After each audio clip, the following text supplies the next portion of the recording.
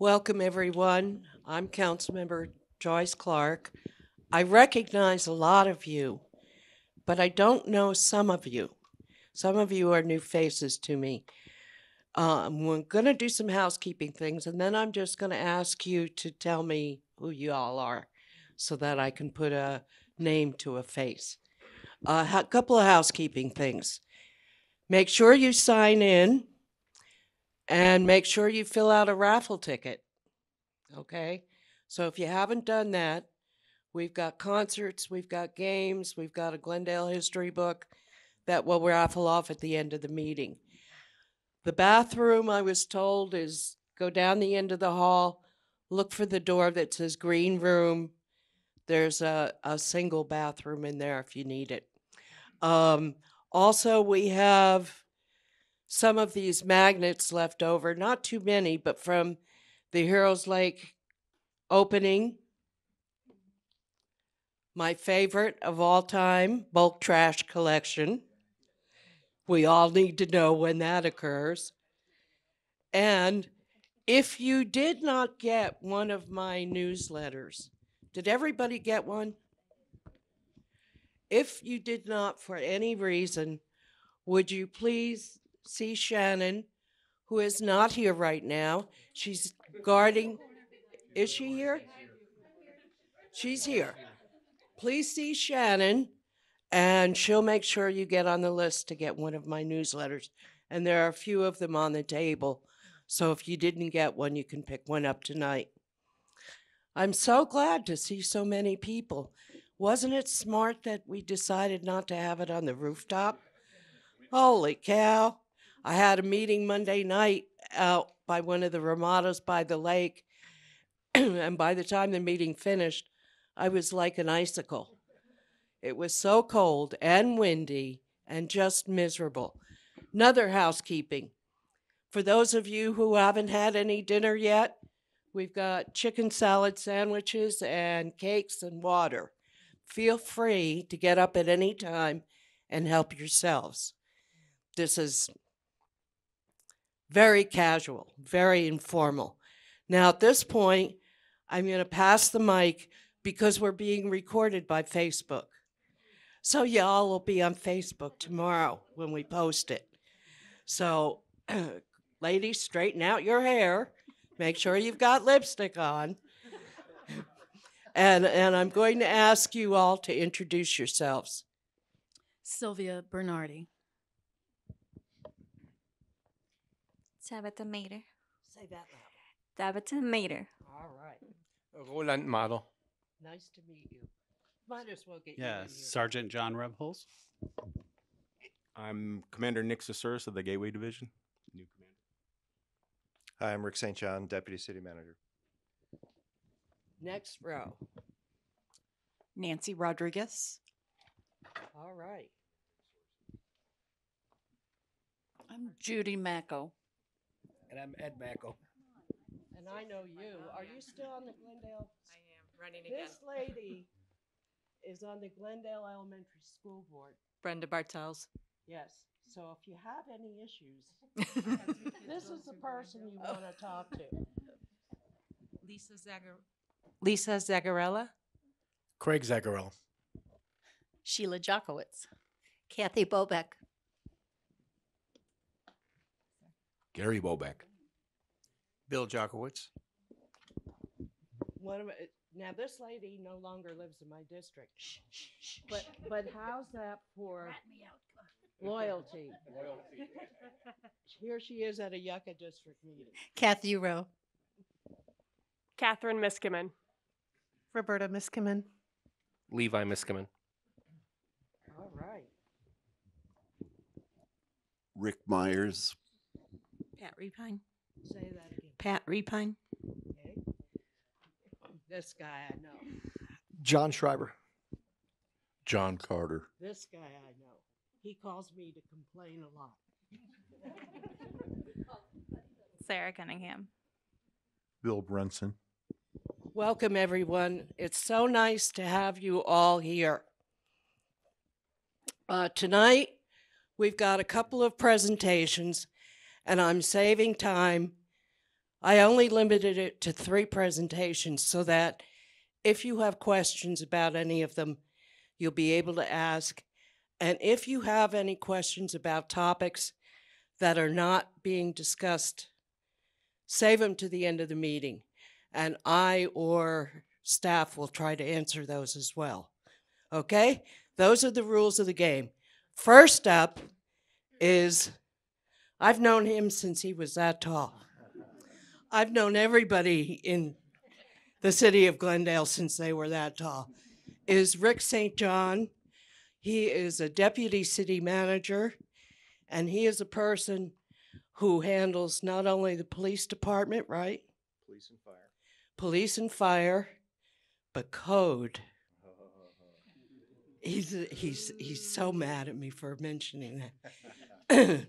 Because if you have any questions about code, this is the gentleman to talk to. And with that, Rick is going to talk about homelessness, because that's a topic that people wonder, we got all that COVID money, what the heck did we do with it? Did we actually spend it on the homeless? So Rick is going to explain what we did. Thank you, council member. So my name is Rick St. John. I'm a deputy city manager. And did the mic cut out, or am I okay? Okay. I grew up in the police department here in Glendale, did 23 years in the police department, transitioned over to city management a little less than 3 years ago. And one of the tasks that was assigned to me by the city manager was homelessness and the issues surrounding homelessness. So we had a multi-departmental task force that was put together from the beginning. But it was largely ineffective, not because there wasn't a desire to be effective, of course, or we didn't have the right resources. They were having the wrong conversation. So what they were talking about was very police driven. And as the police chief at the time, I was happy with that because it gave me a lot of control over what we were doing as a city. But quite frankly, it doesn't work. You can't enforce your way out of a homelessness issue. There has to be other components. There has to be other resources and not-for-profits that are involved that are helping people get off the street. And so when I went into city management, I partnered with a woman named Jean Moreno, who's the director of community services. So she manages all our federal HUD grants and really has a firm grasp on that component that I didn't know a whole lot about as a police chief, and that's the resource component or support services component. And so her and I together have convened an executive task force that Commander Sasuris in his new position will sit on with the Foothills Division Commander and some other folks around the city. So we have people from transportation, Parks and Rec that sit on that. And we really take a holistic look at what's going on with homelessness, some of the national trends in the county. We work with Maricopa Association of Governments on a regional response to what we're doing. And so this presentation, Jean actually put this presentation together. She meant to be here tonight, had a family issue that she had to deal with. We were gonna tag team this, but I know the information, so I'll present it. You guys have any questions, let me know, but I'm gonna run through a couple of slides real quick. So if I can get the first slide up. Pathway Homes is Maricopa Association of Governments, their regional response to dealing with homelessness. And we're committed to what we call net zero, if you will.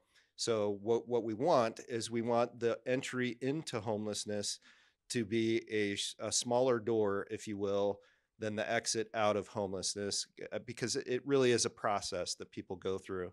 So as rents increase in Glendale or in the county as a whole, people on fixed incomes are finding it harder and harder to stay in their home. So we have strategies to help with that, but what it means is more and more people are becoming homeless, and we need to stop that. So if we transition 5 people a week out of homelessness, but receive 10 people into homelessness, that's not helping anybody.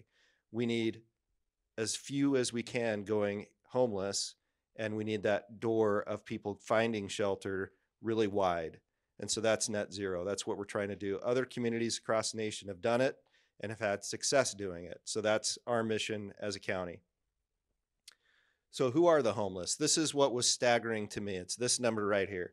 30% of our homeless population across the country, and it is true in Glendale as well, are families with kids most often. And that's staggering to me. And there are a lot of not-for-profits that deal exclusively with families. And we have one of the largest within the city of Glendale. And you'll see on the last slide, or second to last slide, we have a master services agreement, and they are a part of the resources that we use to address families that are homeless. We just did a point in time count in January where we do a questionnaire ask. So we go out into the community, we talk to the homeless populations, and we do a count essentially. And we ask a series of questions. And one of those questions is this your first time being homeless? Number one. And number two, are you a family? Do you have a spouse? Do you have kids that are homeless with you? And the numbers in Glendale of families that are homeless for the first time was staggering. So we're still vetting those numbers and making sure they're accurate before we publicize them and have a conversation with our council in a workshop meeting. But I think that's going to surprise everybody is the percent of families that are going homeless. Because when we think of the homeless population, we think drug abuse, we think alcohol abuse, we think mental illness. We don't think mom and dad and kids. But that's the direction things are going for our society and our communities. And so we need to address that quickly. Next slide, please. On the national level, this was surprising to me as well. I was in the patrol division in 2007, which is the far left hand of that slide, where you can see the homeless issue was actually a bigger problem then than it is today. So we experienced a big downward slope nationally, and it's kicking up again. And so who knows what will happen, going out to 2030. It may get as high as it was in 2007, may not. Hopefully some of the strategies we're putting together will keep it from doing that. But if you look in 2007, I was in the patrol division. You guys probably lived in Glendale at that time. I don't remember it being as bad then as it appears to be now. So that was shocking to me. And I'd love to see that number for Glendale alone. I'd love to see what a Glendale or even a Maricopa County chart looks like, because this is accounting for everything that's going on all over the country. And we know what's happening in California, Seattle, and other parts of the country where the problem is much worse, and they're having to be more aggressive in strategizing to get people off the street.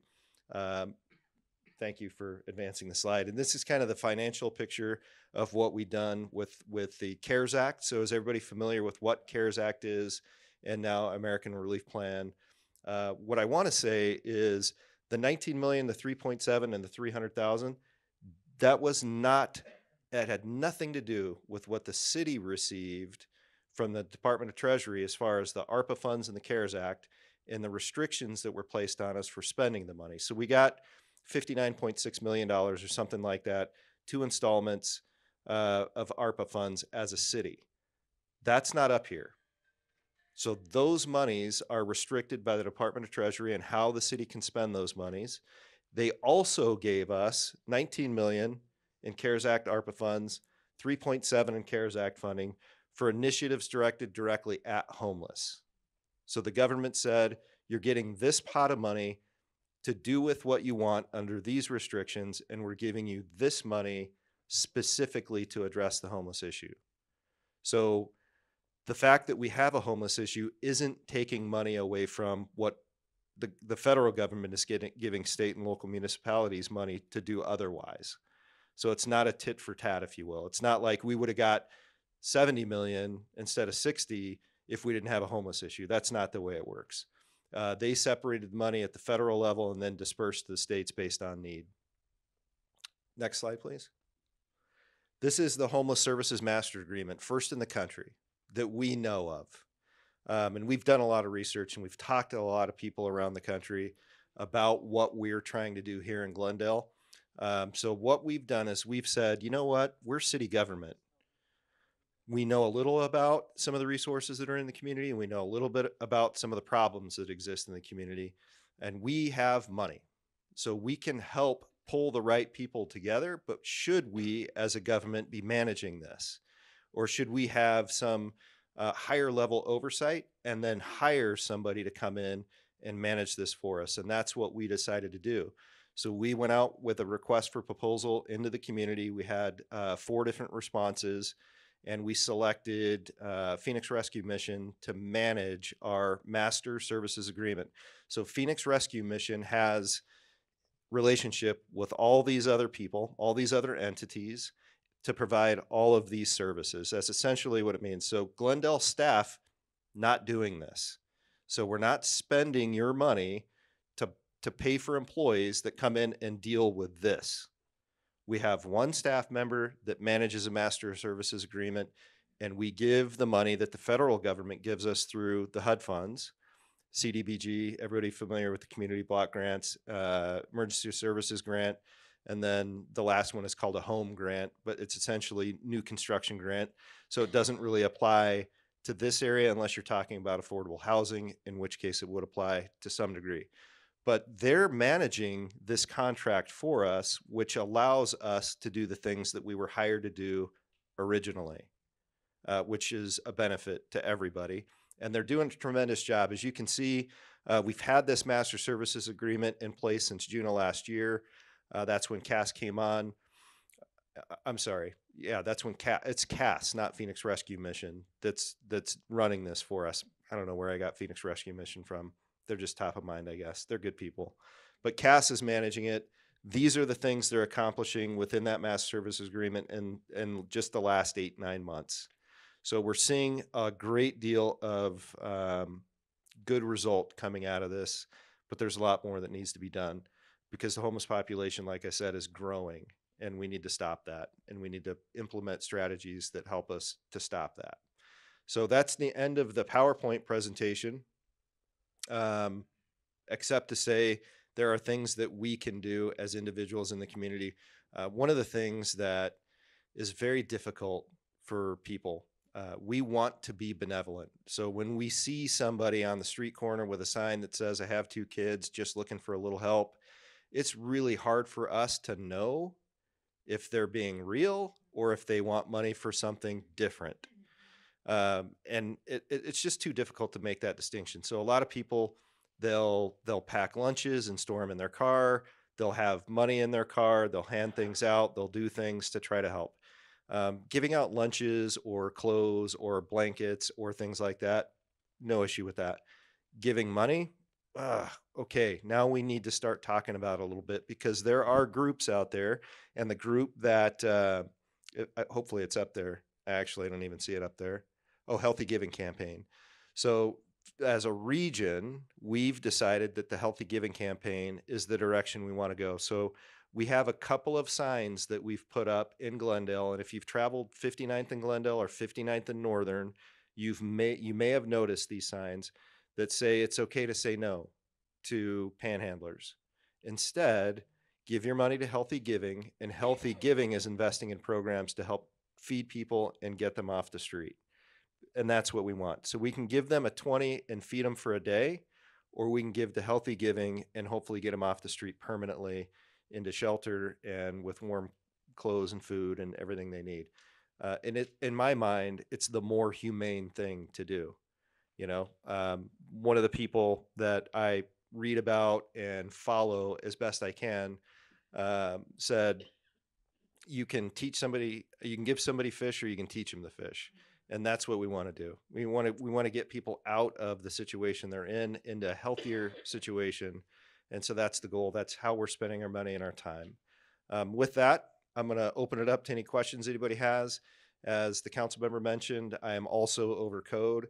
So if you do have a code question, I'm happy to answer that as well. But I'm going to leave your police questions to that guy.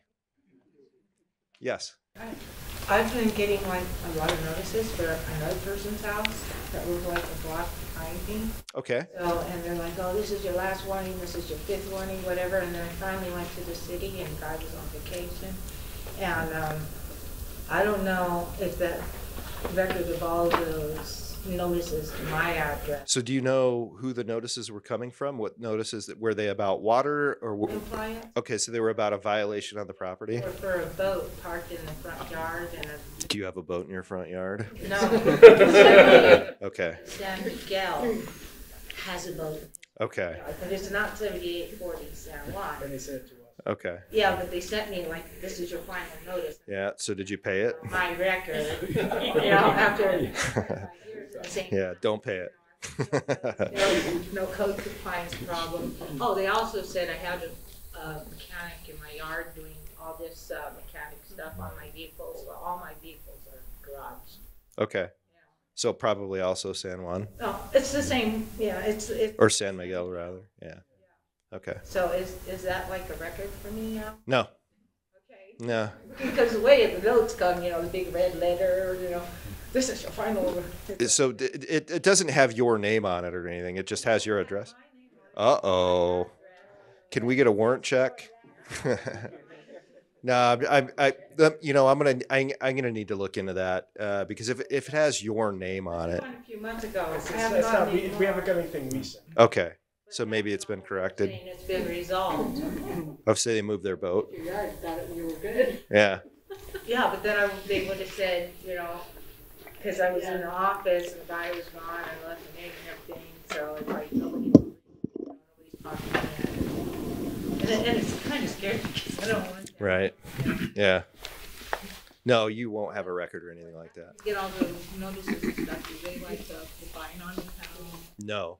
No. So the way the process works is you get a first notice, a second notice, a final notice, and then we issue a citation. So if you've never received any kind of citation, No, I then you're fine. Oh, okay. No, And if you haven't gotten anything in the last several months, then it's been corrected. Somebody figured the mistake and Okay, corrected it. good. Yes, sir. I have a question about why did you choose Cass? Because I've ran into some homeless people, homeless vets working stand down. Mm-hmm. And when you mention Cass, it's a turnoff. I've talked to a lot of those people and say, won't go to Cass. Now, U.S. vets, they've got a deal on Grand Avenue. But a lot of people that are homeless, Cass is not very popular with them.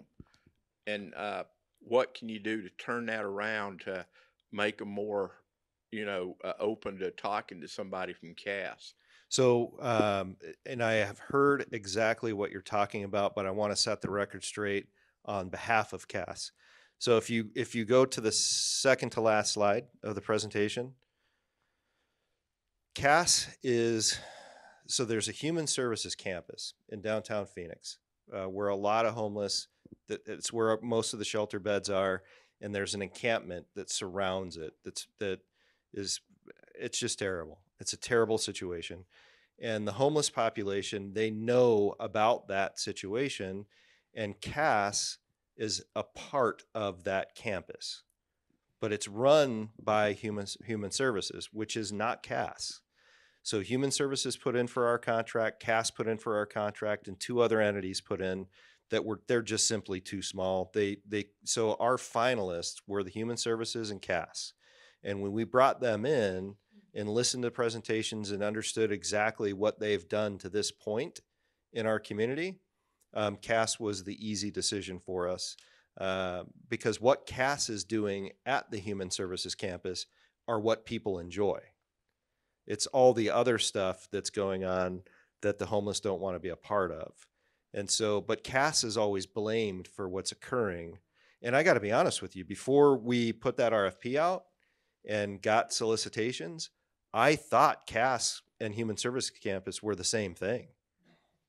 And I'd been working, so I'd had tours of the campus. I talked to staff members out there. I thought they were all Cass. They're a completely separate 501.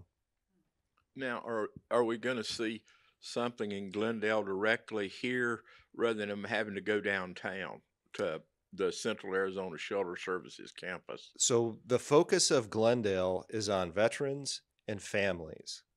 So we are engaging with several different companies, construction companies, builders on affordable housing. And we're looking at really three categories: elderly, veterans, and not elderly veterans, but the elderly, veterans, and then families. And we're trying to build our supply of affordable housing.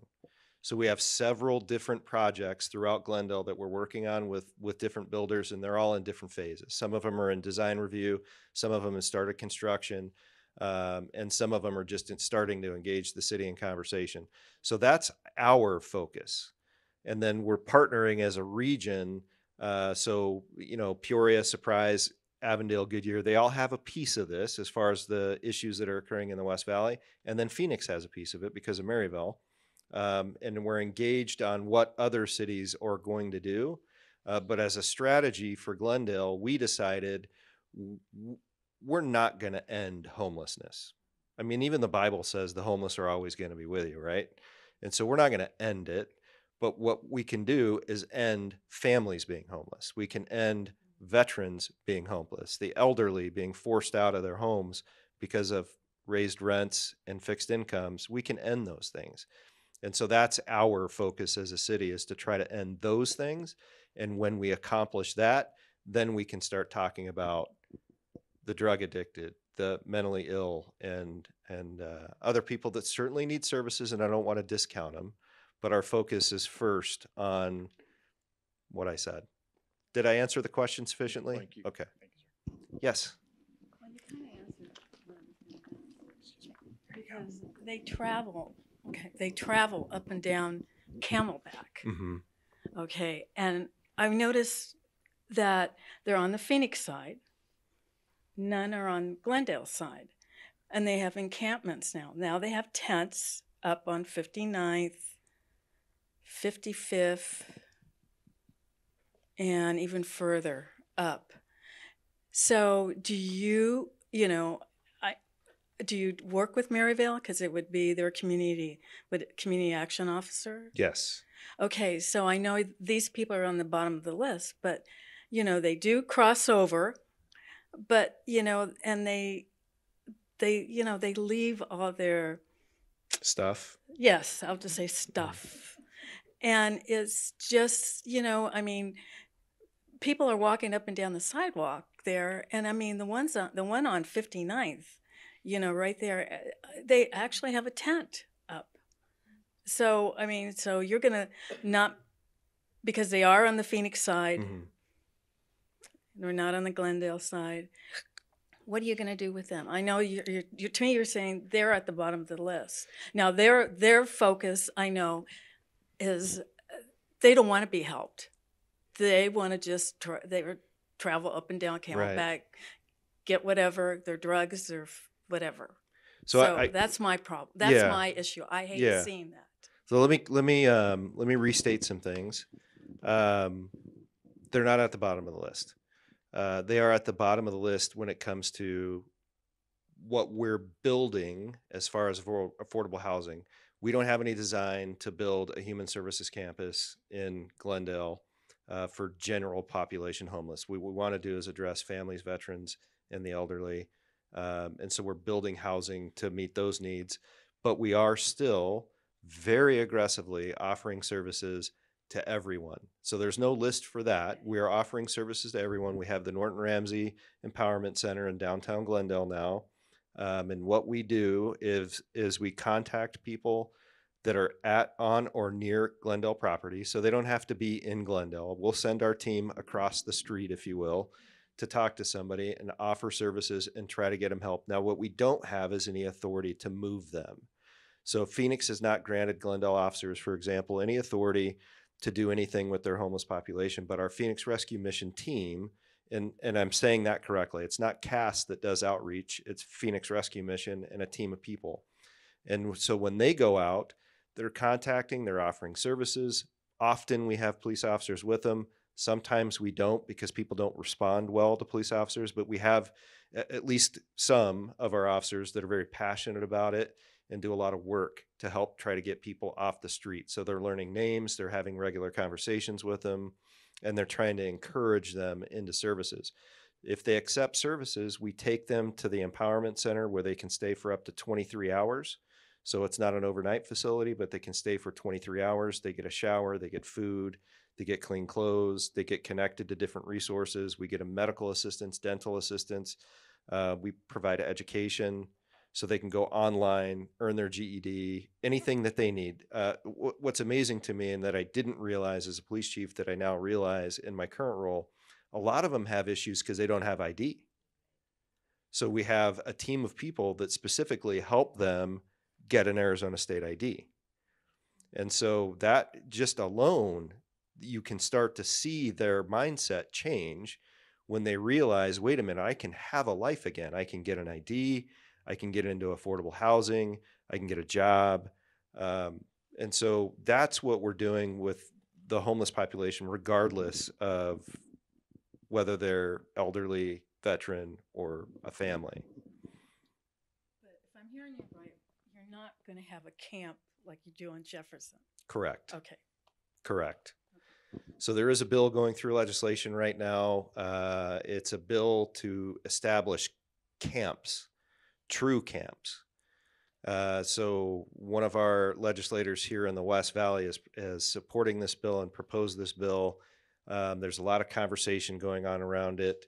And the idea is if people are going to camp because there's not enough shelter and not enough housing, then let's build an area where they can camp and be safe, where there are public restrooms they can use, there's facilities, there's the benevolent groups that are in every community, the churches that want to feed and do those kinds of things, instead of doing it at Bonzel or at your new Heroes Park, do it at this campus that we've established.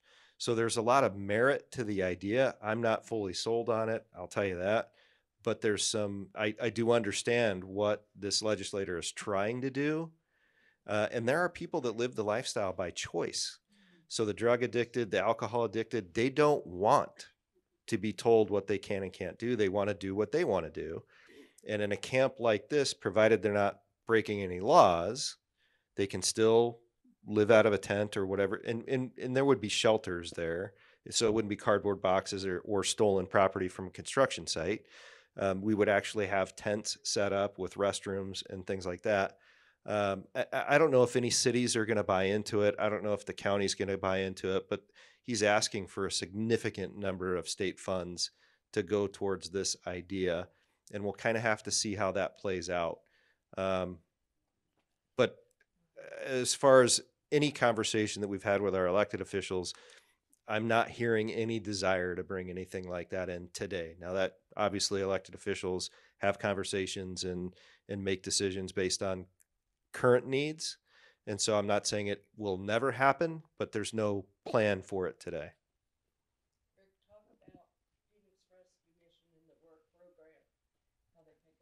Okay, yeah, so council members talking about the Glendale Works program. So what we started several years ago now, we partnered with Phoenix Rescue Mission. We have a big 12-person passenger van. People that are homeless can come and work a 4-hour shift, and then we pay them for the 4-hour shift they work. And they do things like clean our right-of-way. There's some work that they do out at our landfill that's just basic labor. So we transport them to the job site. They work for 4 hours. We bring them back. We feed them. We offer resources. We try to get them off the street, and then we pay them, and they move on. And we've seen a great deal of success with people that keep coming back. We establish and build a relationship, and they eventually decide, this is better than what I was doing before. I'm feeling good about myself. I'm working. I'm contributing. I'm getting paid for it. I'm getting a hot meal. And I want this full time now. And so we've seen a lot of people go through that program and end up in affordable housing in a secure environment and getting full-time jobs. And one of the things that we're talking about, the city of Glendale has a ton of different contracts for a ton of different reasons. I'm sure everybody's aware of that. And so we hire people to maintain our parks, to maintain our right-of-ways. We have our own staff that does some of it, but it's just too much work. And so we have to hire outside contractors to come in and do it. And one of the things we're talking about is building into those contracts that they have to hire through Glendale Works. And if we have people in Glendale Works that can do the job full time, that they need priority in their hiring list. And with the employee population being what it is today, so I was talking to a fire chief just before this meeting who told me they are struggling to hire EMTs for ambulance services. And that used to be a job that if you put out an application, you got 1,000 people that wanted to apply just to try to get their foot in the door and get on with the fire department. And now we constantly hire. We don't ever stop hiring because we can't get good candidates in. And if we do get a good candidate after a year, we hire them as a firefighter and they're no longer riding the ambulance. So, that's not a bad thing. I mean, it's a career path, but we have to keep the ambulances running, right? And so, I mean, the job market today is just ridiculous. In fact, I've got adult kids, and I was talking to one of my sons who's an adult and telling him, you don't even have to be good at what you do anymore. You just have to be willing to do it. And you're going to have success. You're going to find work. You're going to have success. I mean, that's just where we are in today's society. So hopefully that changes. Can I jump in real fast? If you have a question, we are putting this on Facebook tomorrow. So if you don't have a microphone, they won't hear the question. So that's why I'm asking you. If you have a question, I'll hand you the mic. And if you could use it, we'd appreciate it. Thank you. And my time is probably up. I know there's other presentations, but if you have any other questions or anything like that, filter them through the council member, through Shannon, and I'm happy to communicate with you. Thank you so much for your time tonight. Rick did a good job. He always does. He's been around a long time. He knows what to say. But when he brought up that idea of some legislator wanting to promote camps, that's the stupidest idea I ever heard of. Well, I am. That's shades of Seattle, San Francisco. I don't want that replicated in the Valley. That's a dumb idea. And I'll bet you it's the same legislator who tried to pass a bill to preempt every city's zoning laws so that we could build affordable housing everywhere, and that cities would not be able to stop it. So even if you were in, for example, a residential area zoned SR17 or R16, and there's a vacant piece of parcel in that area, this legislator wanted to allow developers to come in without any approval from the city, and they could put multifamily on that parcel, right in the middle of a residential neighborhood. Dumbest thing I ever heard of. Well, he got a lot of pushback from every city. So now he's withdrawn the bill and is studying it. And that's probably all it deserves. So it sounds like the same guy is now pushing homeless camps. Crazy, crazy. All right, next up is police department to talk about your favorite subject, street racing. We all love street racing. But I will tell you, I was pretty impressed with some of the information he was sharing. So I'm going to invite Commander Nick Sasouris. Did I say that right? He's a newbie. He's only been Gateway Commander for 3 days, so go easy on him. All right? And he's got with him Sergeant John Revels, who is a motor officer. Those people that you love to hate, the motors that stop you for speeding or when your taillight's out or whatever. I wave at them when I go by them. So these two gentlemen are going to share everything they know about street racing. Nick, it's all yours. Thank you, ma'am. As she said, my name's Nick Sasouris. I've been with the city of Glendale for 28 years sworn. I just got promoted to commander. I've literally just moved my office. So obviously I have a... Oh, sorry. I usually talk so loud that I don't need it, but... So I literally just moved my office. I'm new, but I will tell you, again, I've been here for 28 years. I don't want to bore you with all my stuff, but I've been in investigations for half my career. I worked the gang unit, state gang task force. I was assigned to ATF, worked the Hells Angels investigation. Came back, was promoted. I did patrol. I just came out of investigations. I was a lieutenant over homicide for the last year and a half, and then I got promoted. So even though you guys can beat me up if you need to. I'm a big guy, I can take it. Or you can try anyways. No, I'm just kidding.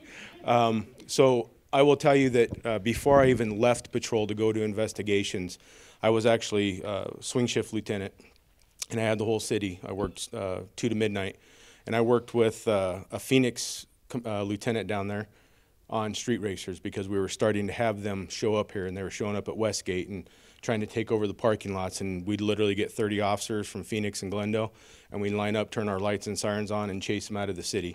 Obviously, that's grown into what you guys see on the news. I have the numbers, but I'm going to let the Sarge here refer those to you and some of the things that we've done over the last several months to combat this. I almost hate to say this, but with gas at $5 a gallon, it's probably going to have a temporary solution to slow this down a little bit.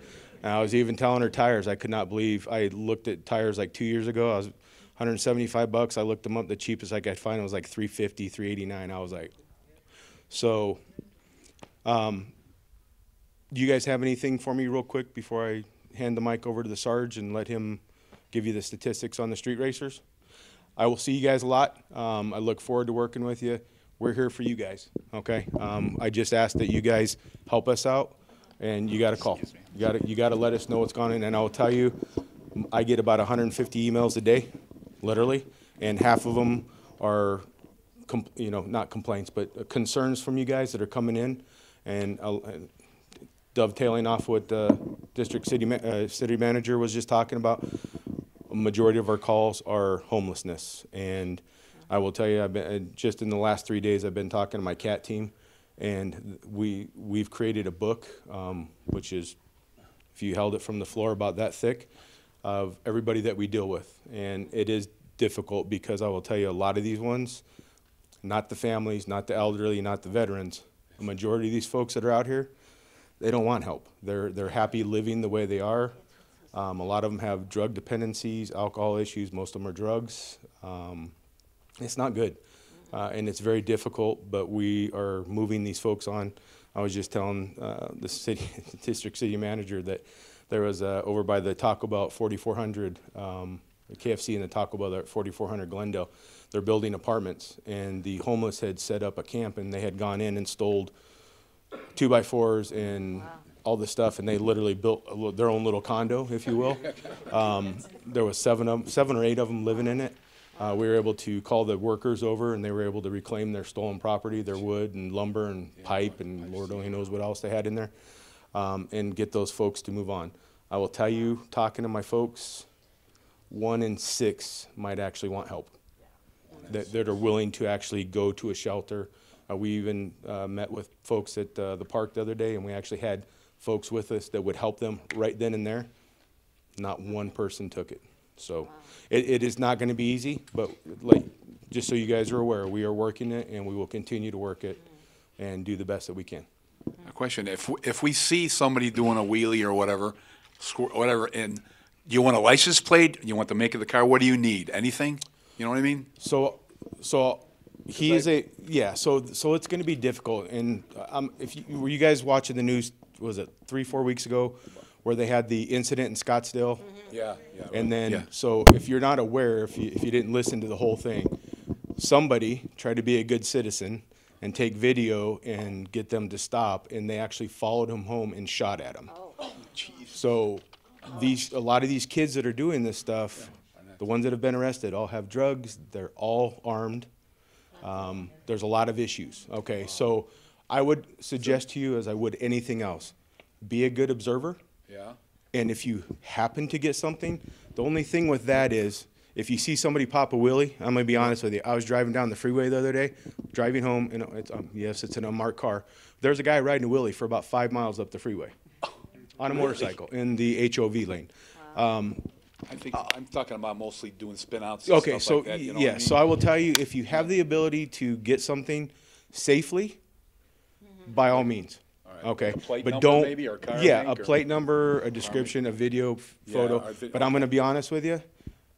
It is happening so much, and the risk to you guys is probably greater than it is worth risking getting a photo. Because if these guys see that, you're going to have what happened you potentially could have happen what happened in Scottsdale. They literally followed this guy home for a couple miles and then cranked off a bunch of rounds. This happened right in front of our house. Yeah, right. Yes. In the cul-de-sac. In the cul-de-sac. And he's I doing know. So wheelies And you around. if can you see guys it. have Ring cameras, if you have cameras, if you Yeah. have that kind of stuff, Yeah, we do. my guys would love to have that stuff. All right, Hopefully good. it'll be good enough that we can capture something off Yeah. of that, but absolutely. All right. But don't put yourself at risk. Yeah, right. Don't run out there, hey, what are you? No. Don't. Stay in your house, call us, let us come do it. All right, thanks a lot. Anybody else? You guys are too easy. All right, last chance. All right, Sergeant Johnny Rebels. Thanks, Commander, and congratulations. Thank you, Councilmember, for letting us be here. So I'll probably just start off real quick with, probably because I deal with calls. I'll let you know, I've been here 19 years. I was a detective, promoted a little over 2 years ago to sergeant, was in patrol. We have our traffic unit, which is comprised of a couple traffic officers, our investigators that do the fatalities, the motor officers, and they put out an opening for a motor sergeant to ride a motorcycle. There's 3, and they didn't have any interest. It's kind of one of those occupational things that's changing. Just officers don't want to ride motorcycles. Generations have changed.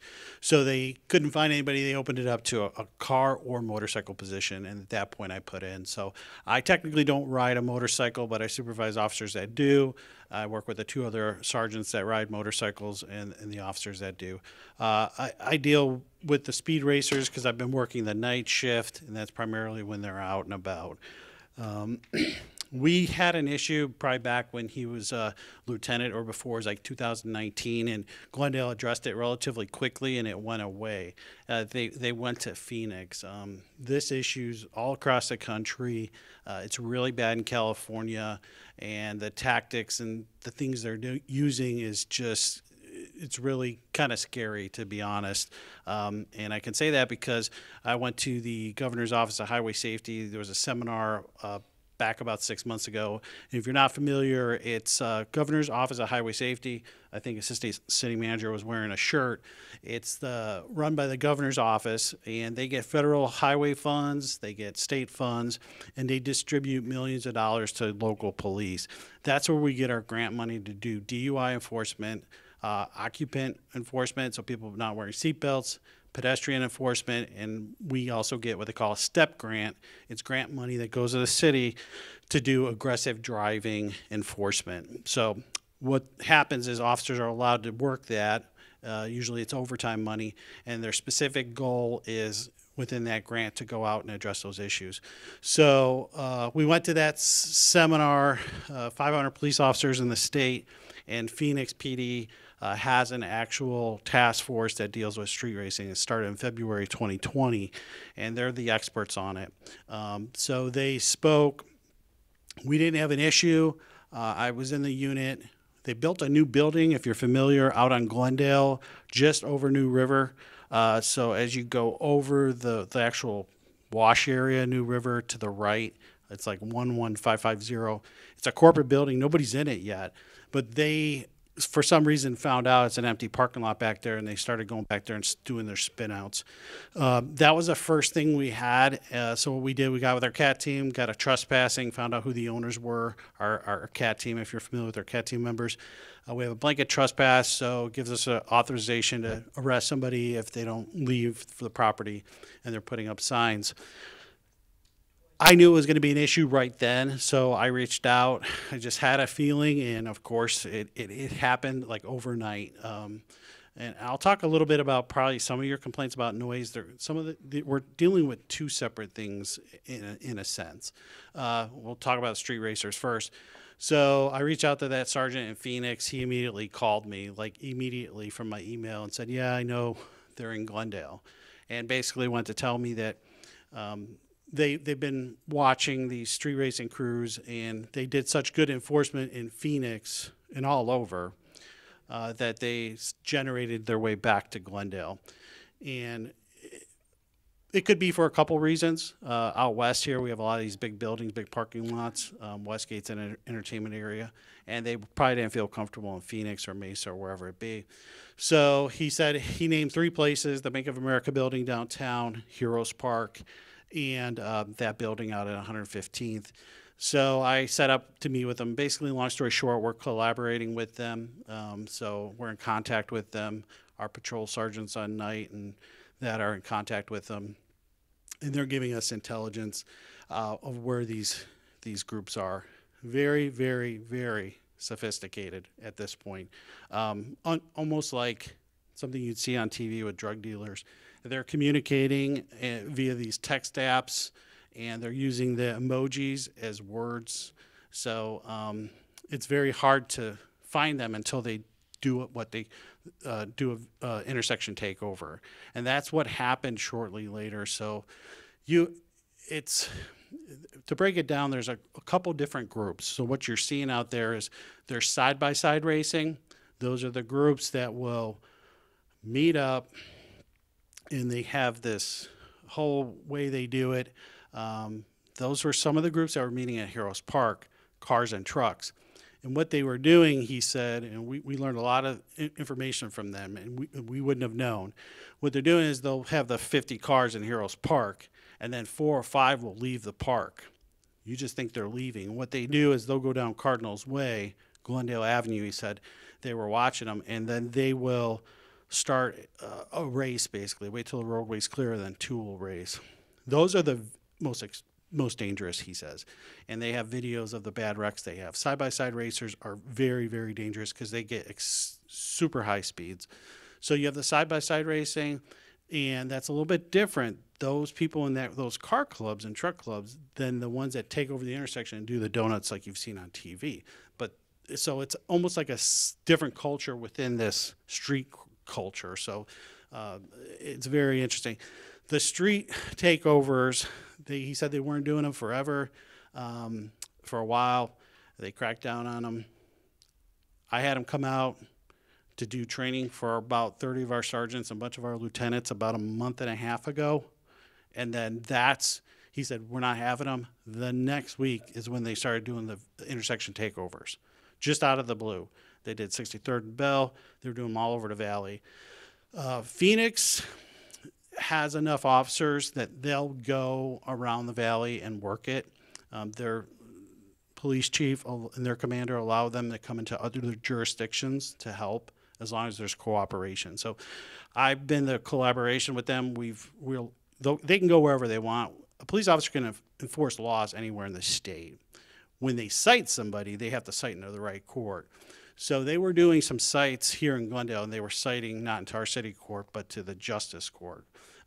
So when we worked it out, and we're going to work it out here, where they may start, if they're 14 officers and their sergeant follow these groups, and they get somebody in Glendale, they may start citing them into our Glendale City Court, which may bring revenue to our city. But that's just kind of a side point. So it's just working with them. We're working with them. We don't have the resources they do. They have 14 people slotted to work this, and they go over the entire valley. They've been as far out as Florence following these groups. There's a big cement slab out there that they go over and take over. They use everything from their helicopter to their airplanes to follow them. So we're working on it, and we're just staying in touch with it. He called me one night. I went out to Maryland in 95th, or 99th, I'm sorry, 99th in Maryland, and they had taken over the intersection. And I got out there, they started to surround my car. And so I was able to get out, but in the past, a couple of years ago, they've broken windows of police cars and stuff like that. So if you're caught up in that, most of you probably aren't out too late. Although they've been out as early as 7 in the evening, but usually it's later. If you're caught up in it, try to do a U-turn, go the other way. I've told my wife and daughter the same thing because they're all over the valley. They'll just stand in front of the cars. They'll have cars turn on their flashers, and they'll stop traffic at all 4, and then they'll just take it over, and you're just stuck in a traffic jam. But if you can get out, turn around, don't confront them, something like that. Usually we'll get out there. They'll flee. That one, Phoenix came in. I put on my lights. They eventually left, and then they go all over. So that day they went all around the valley. The Scottsdale incident, the shooting, they had another incident. They smashed in some good Samaritan, good citizen windshield. They were all over the valley. They made arrests in Mesa for another shooting. They went all over, and I think when they went out to Glen Harbor, he believes that they were the same groups. You know, we cleared the way. We have the advantage here in Glendale, if you haven't heard about it. We have our real-time crime center, which can tap into our traffic cameras if there's a crime in progress. So it's strictly used for if there's a crime or something happened. That's monitored at times when there's somebody up there. So we can get video evidence if we know there was a crime like that, them taking over the intersection, damaging somebody's car, doing something like that, and we can use that. So I've shared some of that evidence with them, referenced the incident when I went out, they surrounded my car because they think they know who some of those people were that did that, and they're going to follow up on it. They're just getting more savvy. In that incident, they cover their license plates. They have, you know, they're doing everything to be avoided. And now they're using lasers and pointing them at officers. So, so we're dealing with it. We're working with them. It's an ongoing thing, and hopefully we can get them out of here. We're addressing the issue at the Bank of America. That is city-owned building. They do go there. There you have, and again, you can't put everybody in the same group. You have people that just go up there to look at the stars. You have just regular people. You have the clubs that go and hang out. And then you do have the occasional ones up there who do the donuts and stuff up there. So we're going to try to address that to see where we get the proper signage, maybe shut that down. That's working with the facilities department in the city, and that's an ongoing issue. So if anybody lives over there and hears about that, it's being addressed. We're working on it. The other issue would just be the noise, and I think maybe some of you have went through Glendale 1. We call Q Alert. It's the same program. I would say the history out here on the west side, it's been 91st Avenue. So they come from Phoenix, northbound 91st to go to Westgate. Wednesday night, they hang out at Dutch Brothers. It's a kid hangout, trucks and car clubs. My motor officers have been working that. They work it as much as they can work it. I have 3. We were also working north side. They were doing a project called Silent Night for the Barrel District because they had problems up at 59. So they're kind of torn. 2 would be down here, 1 would be up there. Sometimes all 3 would be down here. Some would go up there. So because it's not just here. So, but really good job on 91st. I'll even sit out there. I watch them now. They drive slow to go to Westgate because they know we're out there and they're going to get tickets. Tow their cars. But I think what happened was they kind of generated 83rd. So who's ever here on 83rd, I know there was some concerns. I went to council member. I think that's what happens. I think they just adapt. They know we're on 91st doing enforcement. So on that, I'll speak about that. Once we got that on the 5th, I think it was the email, we jumped on that. It wasn't just the motors. It was really a good effort with our patrol division. Lieutenant Cooper works nights, and the sergeant really took vested interest in it. So it was like the first 14 days, I think there was 101 stops. And now when they're stopping, I think I'll answer for myself. I'm pretty sure patrol's the same. At night, I'm not stopping anybody till it's 15 over. 15 over. That's how many people are speeding. The average person, if you go out with me and my radar, we go on Bell Road, and there's not bumper to bumper, average person is doing 47 to 48 and a 40. Everybody's doing 7 to 8 over. You might all be doing 40. They're all doing 48, maybe 50. So that's just things have changed since COVID. So 15, it sounds like crazy. Oh, you stop them when they're speeding at 50. Why don't you stop them at 50? Well, there's so many that are doing 55 plus. You want to get this because speed kills, and it really, really, really kills the higher the speed. So we're picking them off. These 100 stops were probably, speed limit's 40. They're probably 55 plus. They might have picked off some at 50, but they're going for the speeders. Those are the ones that are making the noise. Those are the ones that are going to hurt us, and all of us out there. So, and then we just continued on. So I think that first, we had our documentation purposes, we went through a new system. So the officers on their phone will just go into a program and say they made a stop.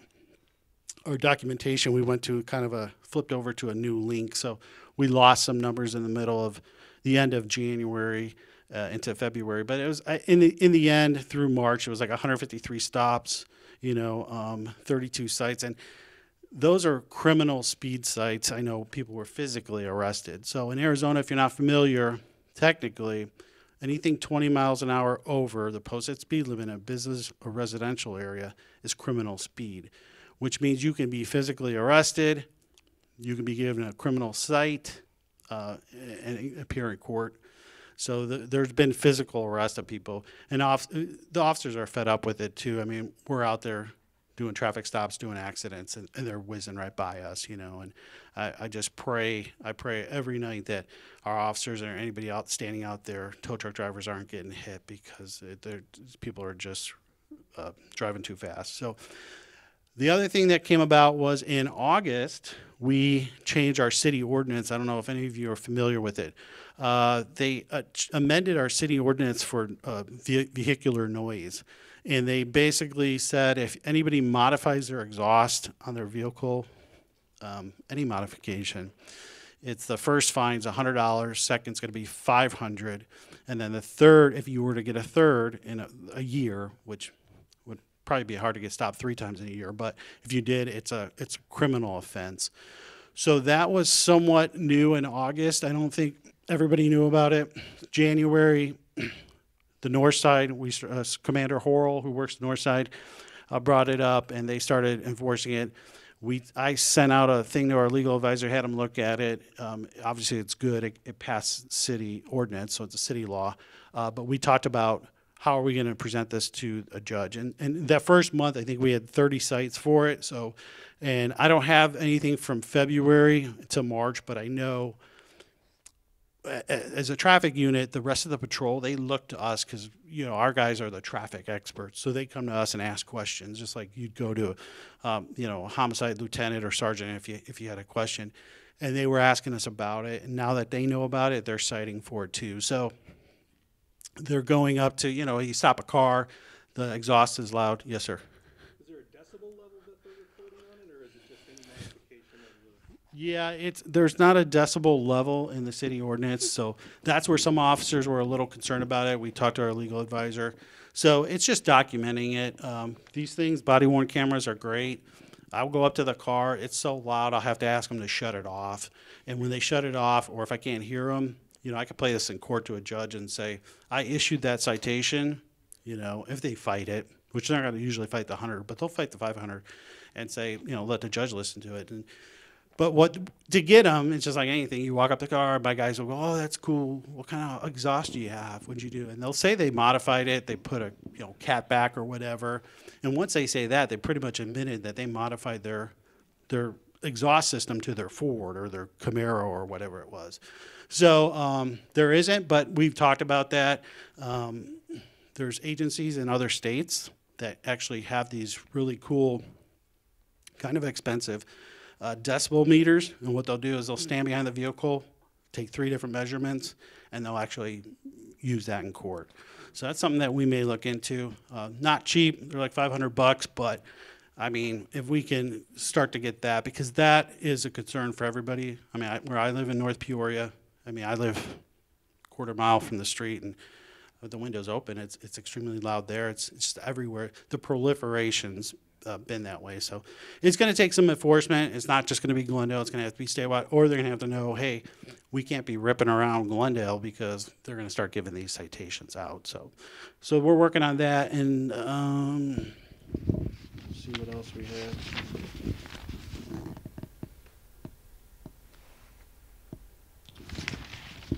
I think that was it. Like, just in general, I think that came up from your email that we addressed it. So, real quick. And so I talked to the lieutenant, and he's saying he has to sit out there now 20 minutes at 83rd and Cardinals Way before they're really getting somebody speeding. So the effect has been there. Hopefully it stays. If it comes back, they're gonna stay on it, and then, you know, they may go back to 91st, or we'll go back there. But if they know, it's just like anything. If they know that we're there, hopefully that changes their behavior. That's what we want. We don't want the noise for you. Yes, sir. So another question. Wait, we need to get the mic to you first. Oh, go ahead. Basically, I was just going to say a lot of the noise tends to come down Camelback from 83rd Avenue, 75th, and even further back and forth, west and east. So, you know, at 2 o'clock in the morning, that sound can be coming from anywhere. And part of the reason I ask about the decibel levels, because depending on what it is and where it is, you know, I mean, that's what people are thinking is happening is speed racing. When I've seen plenty of cars going up and down by Heroes, and they're doing 40 miles an hour, but their exhaust is extremely loud. So there's where a lot of confusion on Nextdoor app, they're putting out their car racers, and people are upset. I can understand that. So that's kind of what I was asking for clarification. And being that Camelback corridor there, is being that that's Phoenix on the south side and Glendale there, who's in charge and who patrols that?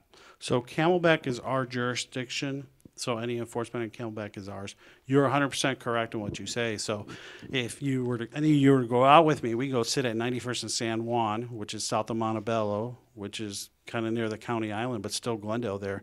And you'll hear it, and it's on the 101. So we are at 91st. That's almost 1 mile to 99th, shy of a mile, about almost, and exactly what you said. And I'll sit out, some of these streets will sit with the LiDAR, you know, the laser, and I'll hear it, because when you have to testify in court, you have to say, you can't just say, oh, on my radar, I got him. You have to say, I visually saw it. You know, I mean, that should be your first thing. So you testify, I visually saw a red truck that appeared to be going with estimated, you know, posted speed limit. Then I put my laser or my radar on it and saw that it was in excess, and I locked it in at, you know, 73 and a 40. So sometimes I'll be out there and I'll hear it and I'll be like, oh, they're cruising. And you look and they're doing like 23. It's just that muffler, literally. Like, and if you see sometimes, so if you get them with the speed and then that exhaust is loud, you can cite for it. So we're gonna see if people start fighting them in the city court. For $100, I think a lot of them, they have nice cars. A lot of them work. The kids, I don't know how they afford it. They have nicer cars than most of us, but you know, $100 is going to cost them. They're going to probably know to hopefully slow down and that. But yeah, you're correct. And so Camelback's ours. Everything north is Glendale. No question. You guys are talking about decibels for the street racers. What about the music? Is there anything on the music that you can enforce? Well, we have a city ordinance about music, so it's off property. A lot of it it's specific to homes, but it's also to cars. So you could do like a disorderly conduct.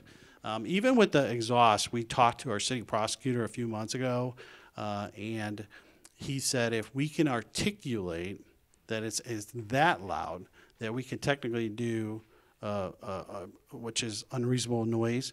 It's a misdemeanor. It's not. It doesn't fall under a traffic statute, but we could. It'd be like somebody blasting their stereo. So, yeah. I don't. Being out there, I don't hear. Sometimes I hear it, but not as much as I did years ago. It's the mufflers. They're so loud, and sometimes it's when they're just right before they take off from that initial. So they're not speeding or anything, but it's just loud. So, any other questions? Nothing else. So we take your concerns seriously. Use Glendale 1. Officers are passionate about it. We're doing the most we can, and we're working with Phoenix. So we don't want any of it around here. So yeah, you're not the only people.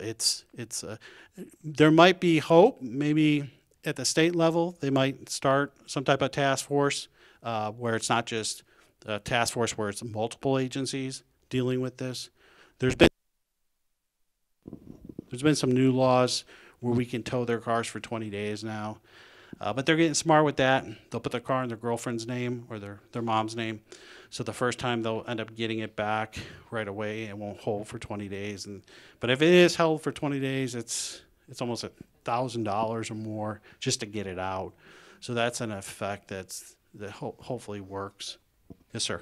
So my question is, for the Glendale 1 app, how does that communication go to the police department? Because I mean, there's things that go through that app for code and for everything else. So how is that information relayed out to you? So how it works for us, to answer your question, it's automatic the way it's programmed. It will know if it's say it's a racing issue. You have the drop-down menu that says racing.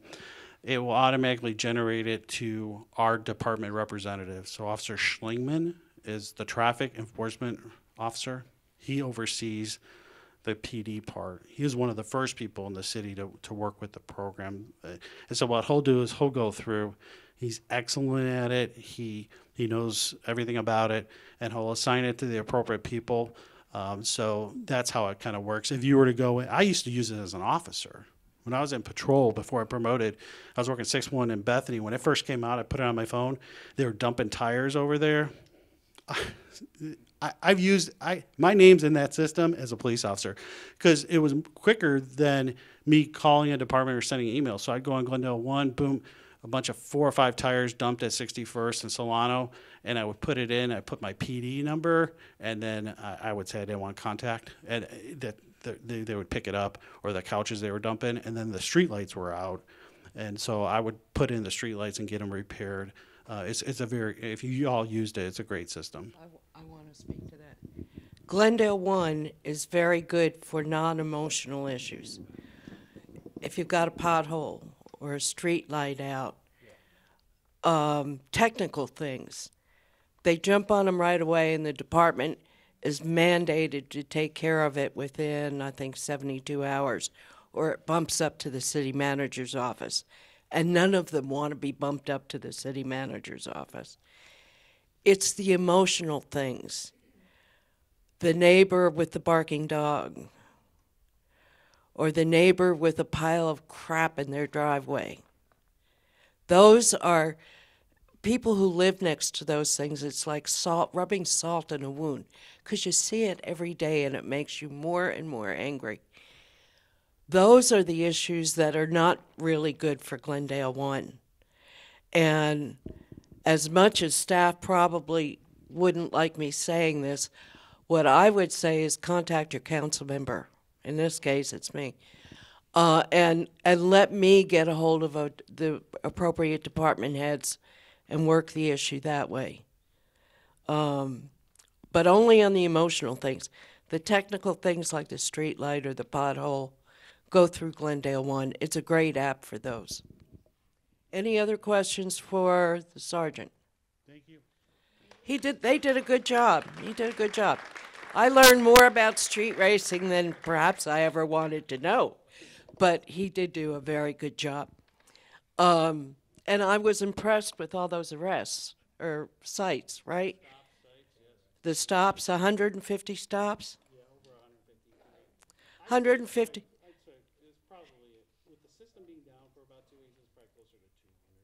He says probably closer to 200 stops.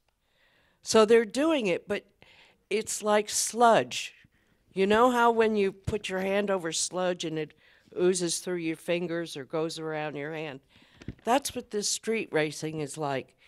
We get rid of them in one spot in Glendale, they move to Phoenix or Avondale or Surprise.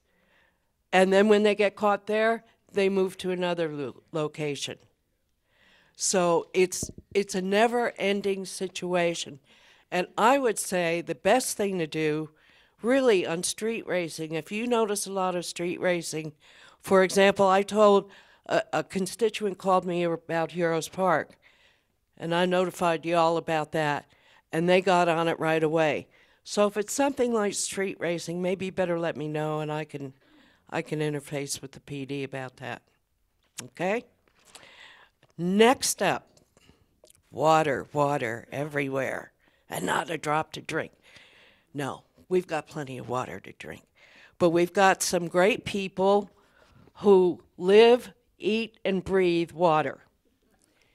And I would say this, all the people that I bring forward to these meetings, these Glendale employees, I've known a lot of them for years, 10 years, 20 years. These people love Glendale, and they work their butts off to make Glendale as good as it can possibly be. Now, I'm going to say something that's not politically correct. Not everybody is competent. They may love Glendale, but some people are not so competent. So they're trying their best, but they're not very good at it. But 95% of those employees who work in Glendale are #1 employees. They really do love Glendale and try to make Glendale better. Now, having said that, I have 3 people in the water department, all of whom want to make sure that you always have plenty of water, whether there's a drought or not. And I'm going to introduce them. They're all going to take a different portion of the water issue. Joanne Toms is going to talk about drought management. Drew Swikowski, did I get that good? Pretty close? That's my Polish background. Drew is going to talk about Glendale's water resources, and Megan Sheldon is here to answer any follow-up questions. And again, I would remind you, if you got a question after their presentation, raise your hand so that Mike can get the mic. That's alliteration. So that Mike can get the mic to you. Otherwise, the people who are watching in Facebook will not have a clue as to what you asked. And we'll start with Drew, right? Yes, thank you. Well, hi, everybody. Welcome tonight. My name is Drew Swiskowski. I am the Water Resource Manager for Glendale. I've been in Glendale for about 7 years, and before that I was a hydrologist with the Department of Water Resources for about 25 years, which is weird because I'm only 35, so I don't really know how that happened. But tonight we're going to cover a couple things, just our basic water resources, some drought conditions I'm sure you've all heard about, Salt River Project supplies. This is our SRP supplies, Colorado River supplies. Tell you that Glendale is prepared for the shortage. And then Joanne Toms will be talking about our drought management plan and also water conservation program.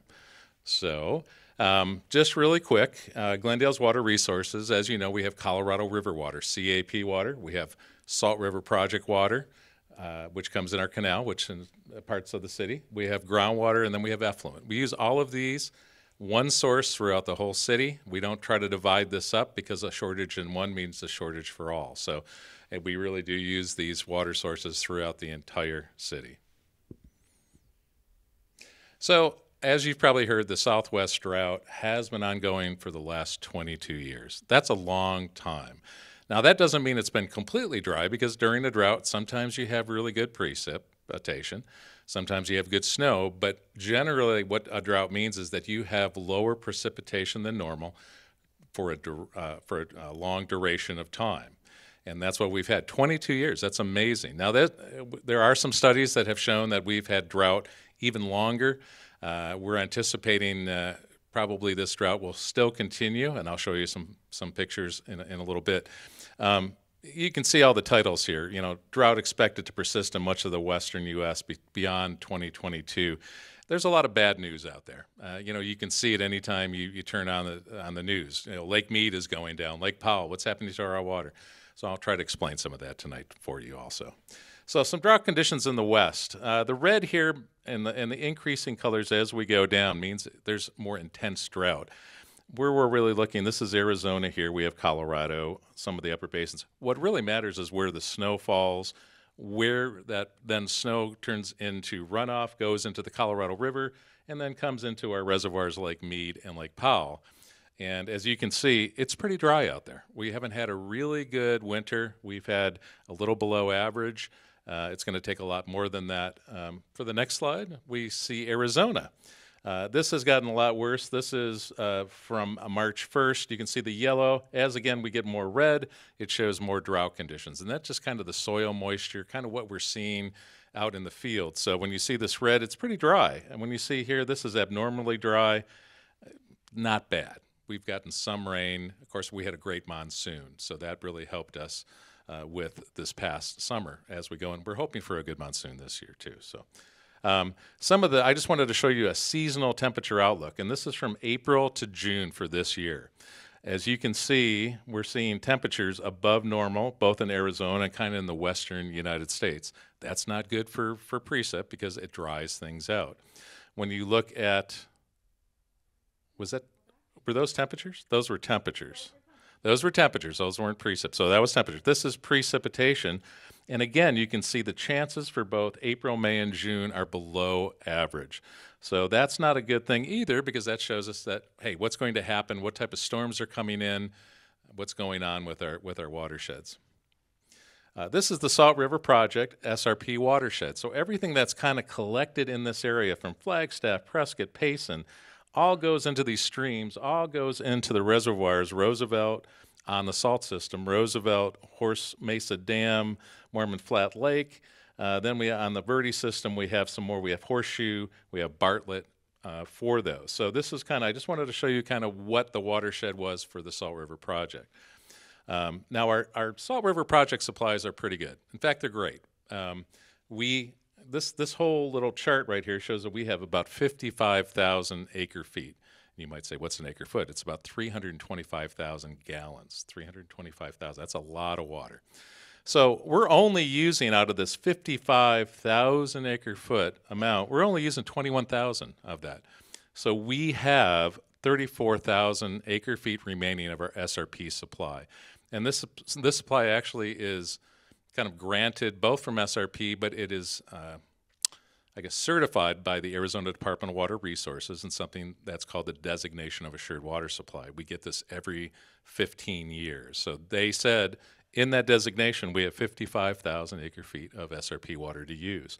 So we still have 62% of total SRP supply still available. That's great for SRP.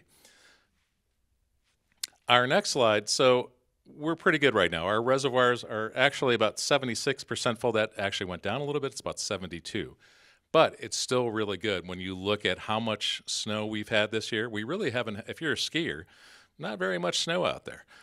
We had a great monsoon, which really helped us in last summer. That really helped. In fact, we got more precip from the monsoon than we actually received this winter in snow. That's usually not typical. The Verde reservoirs are at about 37% full. Our total system is about 72% full. Last time this year was about 77. So we're doing really good on the SRP system, even though we haven't had a great winter. The good thing about SRP, it's a really important supply for Glendale. As you all know, if you have SRP water, it's a great source. It's a smaller watershed other than the Colorado. You know, the Colorado's huge, but we can get a lot of rain and a lot of intense rain in our watershed, which can produce a significant amount of runoff for that. Plus, SRP has some groundwater wells that they can use. If the reservoirs get too low, they'll turn those groundwater wells on, put that in the canal, and serve that. So it's a great backup system, almost a redundancy. And then we're working with SRP with several projects. They're looking at raising Bartlett Dam. We have other projects. I think we have about 4 or 5 going with SRP. They're really good about, hey, what can we do to get municipalities, including Glendale, more water for the citizens? So they're doing a wonderful job at SRP. The good thing, well, not really good, but we really can't recharge SRP underground. We have what we have. It's not legally through the Department of Water Resources. We cannot do that. But we can use it in different ways rather than recharging it. We have adequate SRP now, as you saw in that big diagram, now and into the future. And the drought does affect those surface water supplies that I talked about, this ongoing 22-year drought. But SRP uses more groundwater. And that watershed is so much smaller. Even though we're in a 22-year drought, SRP has never really gone to crucial levels during that time, and they're not expecting to. They manage their reservoir system wonderfully along with their groundwater. So SRP's golden, really, really a good supply. The next thing I want to talk about is the Colorado River, which hasn't been faring as well as the Salt River. Of course, it's a huge area. It's from Wyoming. We go to Colorado, Utah, Nevada, New Mexico. It's a large area that contributes to the Colorado River. Lake Powell, all that snow up in the upper mountains in Colorado and Wyoming melts during the spring. It goes into Lake Powell. Then from Lake Powell, it's transferred over to Lake Mead, where we can use it. It's taken to Lake Havasu, which then takes it out and puts it into our CAP canal. So when you cross over that CAP canal, that water in there has come from Wyoming, Colorado. It's traveled a long way. And that's the CAP. It's 336 miles all the way from Lake Havasu to Tucson. It's a marvelous engineering feat. So our Colorado River supply, as compared to our SRP, as you can see, we have 22,582 acre feet. And again, an acre foot is 325,000 gallons. We're using most of that right now because that's our demand. We have a very small amount that we're not using, about 1,500 acre feet. So really, we only have about 6% of our CAP supply still available. But we're doing things about that. The conditions in Lake Mead and Lake Powell are very, very bad right now. They're at the lowest level since the reservoirs have been filled. And Lake Mead is down about 153 feet. Lake Powell is down 174. That's incredible. If you've gone to Las Vegas, you've seen that white ring around Lake Mead. You've probably seen pictures of Lake Powell, the same thing. It is really dire right now.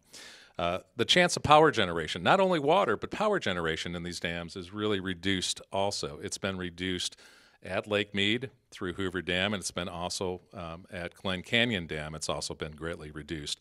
And there is a chance at Lake Powell that the power may not, there's a certain level which they do not think they can produce power. So we're getting pretty close to that. We don't know when it's going to happen, but if conditions continue, we probably won't be able to get power out of Lake Powell. So more water is really taken out of Lake Mead than is put in. So we get transfers from Lake Powell. That's how we get water into Lake Mead every year. But because of the drought, there's been a much reduction in the inflows for Lake Powell, which go into Lake Mead. But measures have been put in place. You've probably heard a lot about this. We're just, the water community is trying to do something about this. So we did, first of all, in 2007, we saw this decline from 2000, that it was just dropping dramatically. So what they did is they did interim guidelines, which gave little levels and cuts to the use of the water. So if it went to a certain level, we would cut it so much. Well, they found out that that wasn't working as much as it should based on the conditions. So in 2019, we came up with a drought contingency plan. This increased the amount of cuts at these levels even more to keep the water level in Lake Mead propped up. That didn't do it either. So in 2021, we came up with what was called the 500 plus plan to try to put at least 500,000 acre feet more into Lake Mead to keep that propped up. And Glendale did participate and is participating in that just a little bit. We're taking 350 acre feet of our CAP just for this year and helping Lake Mead so it doesn't reach these catastrophic levels, which is a really great thing. And we thank also the council for looking at that also. It's been great. What's going to happen in 2026, we have a renegotiation of this first contract, which is the overall contract. We don't know what's going to happen with that because all of the upper basin states, Wyoming, Colorado, still want their water too. We want our water. So after 2026, it's going to be really interesting to see what comes out of this renegotiation of all these contracts. If you ever want to study something so complex to put you asleep at night, look at Law of the River, because I'll tell you, it is so complex, and there's probably, from here to the ceiling, volumes and laws, and it's pretty crazy. So this is just an example of Lake Mead. We're starting in 2000 over here. You can see the drop to current levels. It's dropped that over 150 feet. This little blip was a great May we had. We had we call it Miracle May. It rose Lake Mead by 30 feet. We wish that could happen again, but we don't see it coming. So all we see is really this decline in Lake Mead. What we're trying to do with all of those, the 500 plus plan and all those things that I tried, really trying to bend this curve back up so we can keep below these levels, which are really the deeper cuts. So each line there is a deeper cut. We're really trying to keep it above that. Next one. So like I said, most of that snowmelt and other precip is captured in Lake Powell, and then Lake Powell transfers that to Lake Mead. So it's really Lake Powell that matters in all of this. Lake Mead does get some inflows, but we really care about Lake Powell and how much of that snowmelt up in Colorado and Wyoming that we like to ski on is going into Lake Powell. You can see Lake Powell here back when it was, I think it was like 1963. What happened with Lake Powell, again, it's going down dramatically down to 2023. We see this happening again and you can see this line. We really don't have enough to stop that. We have things in Lake Mead that we can do. We can add more water, we can use less, but for Lake Powell, it's really dependent upon how much snow melts and how much goes in that reservoir. So we're starting to see this very precipitous drop down here that's just going, we're very worried about this, especially with the power generation. So this is just this is kind of a complicated graph, but what this really shows is how much snow right now is in the watershed. What is the snow water equivalent? So right here, this is the median or the average of kind of what we've had during from 1991 to 2020. This was, the green arrow was last year. You can see it kind of is matching. Not too bad. It was about 93% of normal. You can see this year, we started off pretty bad, and then we had all that snow, in California. Well, what happened, it just kind of flatlined on us a little bit. Now it's starting to go up just a little bit more. We're hoping this continues, but all the forecasts seem like it's probably going to match what we had last year, which just isn't enough for Lake Powell. So it's trending a little bit above last year, but I think, like I said, it's going to go down. Researchers say that what we need really is 150% of average to get enough runoff to go into Lake Powell. And it's a professor from Colorado State that is stating that. So we need a lot more precip. It's so dry in the watershed. What happens is it just soaks in. It doesn't make it to the Colorado.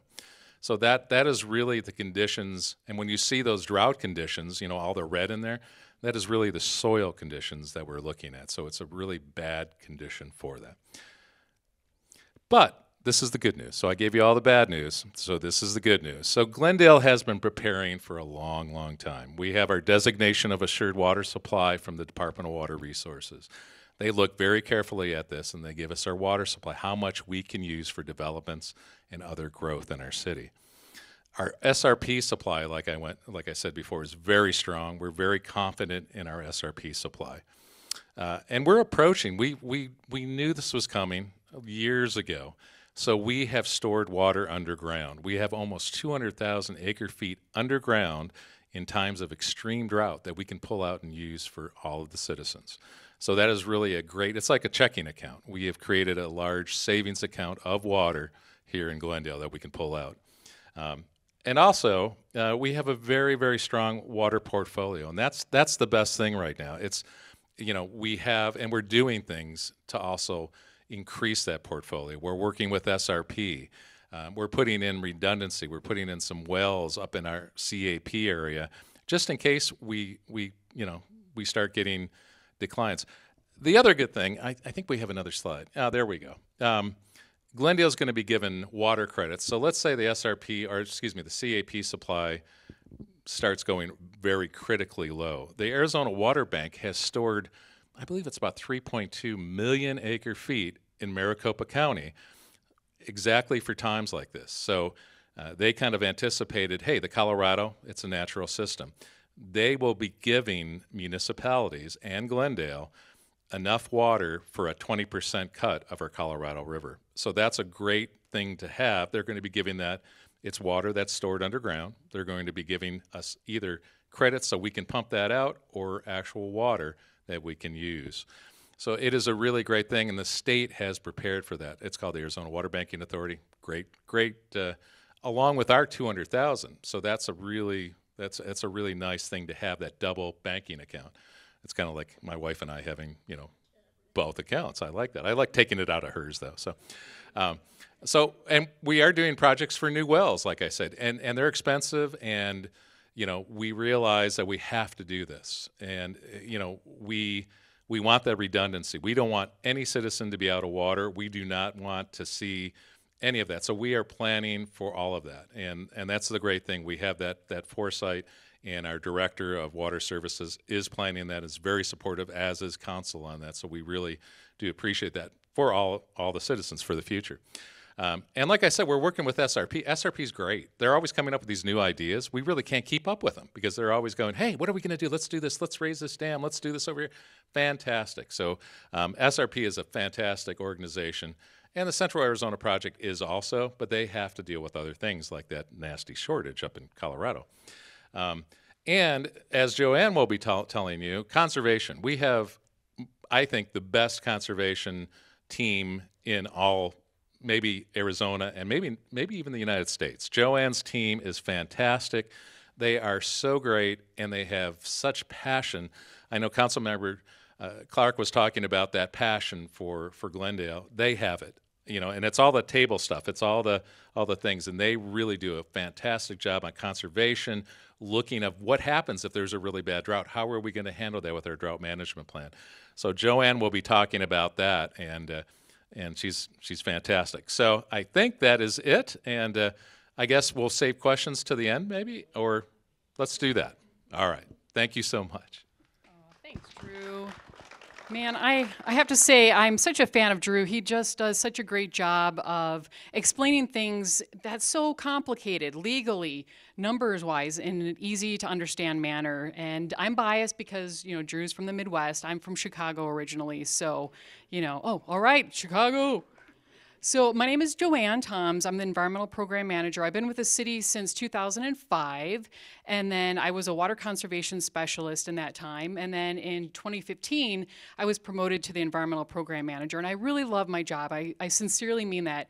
When I was in high school in the 90s, I just knew around 15, so I was a sophomore, that I wanted to have a job where I could help the environment. And so here I am, a few years later, living that dream, helping citizens every single day. So thank you so much for being here. Thank you, Councilmember Clark, for the invitation, Shannon for organizing the goodies, and then our Public Affairs Department. We're in this really cool facility. So I know the viewers on Facebook can't see, but we're in this media room, and there's a big green screen, and I'm kind of distracted by it because it's this very green color. But Mike, I'm kind of inspired. I'm thinking maybe we need to do like a water conservation action hero. And if you need a star, look no further. Okay.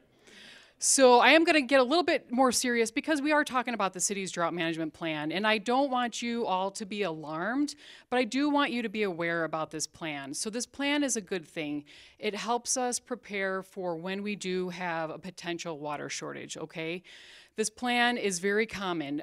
There's other cities that have drought plans. It's actually required by state law. It's in our city code. So don't think that this is something that's out of the ordinary. This is a good thing that will help bridge the gap from when there's a gap between the supply and demand, okay? So I think sometimes people get really alarmed. They're like, oh no, I'm never going to be able to water my lawn again. That's not true. There's various stages, and we want to make sure that each stage is tolerable. Each stage gets more serious. But a big part of the city's drought management plan is communication. So every time that we're in a stage, you're going to know what stage we're in. I don't care if I have to fly an airplane. Well, that would be ridiculous because I don't know how to fly an airplane. But, we'll have that information in our connection. We'll be partnering with Channel 11 to have, commercials about that. You will not be surprised, and you will know what actions are required from all of you, okay? So I just want to alleviate a little bit of the anxiety about that because it's something that, we haven't been in a drought stage since 2004, before I started with the city of Glendale. So some of you may not have even remembered that. Back in the day, we were in what's called a stage 1, and it was voluntary. It was voluntary for our external customers like yourself to reduce your water use. The last time it was updated, it was in 2016. Drew and I and Megan have been updating it, and that's because things have been very dynamic on the Colorado River. Drew talked about the drought contingency plan, that federal law. Recently, the 500 plus plan, that just came about just a few months ago. So things are changing really rapidly, and it's all dependent on Mother Nature. You heard that a big source of our water supply actually is snowpack up in the mountains. Who knew? And so Mother Nature is kind of controlling some things, but we have plans to adapt and to deal. Thank you, Megan. So there are different drought stages. So we have stage 0 just means normal, and then there's 4 different stages. So there's stage 1, 2, 3, and 4. And I use the acronym WADE, W-A-D-E, to help me remember them because I look at the plan, I don't look at it for a week, and then I forget some of the stages. So stage 1 is a watch. Stage 2 is an alert. Stage 3 is a declaration, and stage 4 is an emergency. So it's just good to know what, each of the stages, what they are. In the drought management plan, there's water reduction measures, okay? So stage 1 and 2, it's voluntary. We're just encouraging people, keep doing what you're doing. Keep being responsible water users here in the Sonoran Desert. And stage 3 and 4, then those mandatory, those reduction measures become mandatory. So you're thinking, okay, what are these reduction measures? Well, they all focus on outdoor water use. So we would be, discouraging the use of ornamental fountains, right? That's kind of a luxury. We would be discouraging irrigation or restricting that to certain days and times. And that's determined by, city management and council on what those days will be. We want to be flexible. We also will be prohibiting water waste. Water waste is never a good thing when you have water running down the street. We also will be prohibiting overseeding winter grass, and this is in the later stages. And then we will also be prohibiting washing of vehicles, again in the later stages. So all of these things, they're all outdoors, right? And they're not impacting our indoor water use. We need indoor water use. We need to be able to have water for health and safety, okay? So the water reduction measures that we have in Glendale, again, very typical of what you would see in other cities. In fact, cities in the Midwest have drought management plans. Who knew? So again, none of you will be surprised, and it's gradual as far as what each of those stages are. One thing that I do want to note is that the city, we have to lead by example. So for all 4 stages, we have water reduction goals. And so we'll be looking at the city's potable water use, and we'll make sure that we're reducing our water use by 5, 10, 15, and 20% under each of those different stages. So that's what we have in the plan now, but we need to make sure that our plan goes in front of city management and then council as well. So I do want to share a good story. We've been hearing about, the shortage on the Colorado River, but conservation is working. So if you look at this chart, you'll see that the population is, the years are from 2000 to 2019. And then you'll also see our water use on the y-axis, and then the population also on the y-axis. So you'll see that from 2000 to 2019, our population increased by 5%, but our water use decreased by 17%. That's incredible. And we know some of it hopefully is coming from your water conservation manager, cheering everybody on and having classes and workshops, which I'll get into. But a lot of it is also because homes are just becoming more and more efficient. A lot of the devices, appliances, fixtures, toilets were, very inefficient back in the day. And then over time, they've gotten better. They perform better, and they've become more efficient. So I always use this story, and poor Megan and Drew have probably heard this 20 times, but my house was built in 1979, and when we moved in, we probably had a toilet that was using like 7 gallons per flush. I can't be living that. That's not my truth. So for my 40th birthday, I went to a big box store and bought by myself and loaded it by myself a 0.8 gallon per flush toilet. So think of the savings just from one small change. I didn't install it myself, but from one small purchase, it didn't change my behavior. It was just a one-time purchase. So that's incredible. I encourage you all to look at, your water use at your house as well and see what you can do to become even better.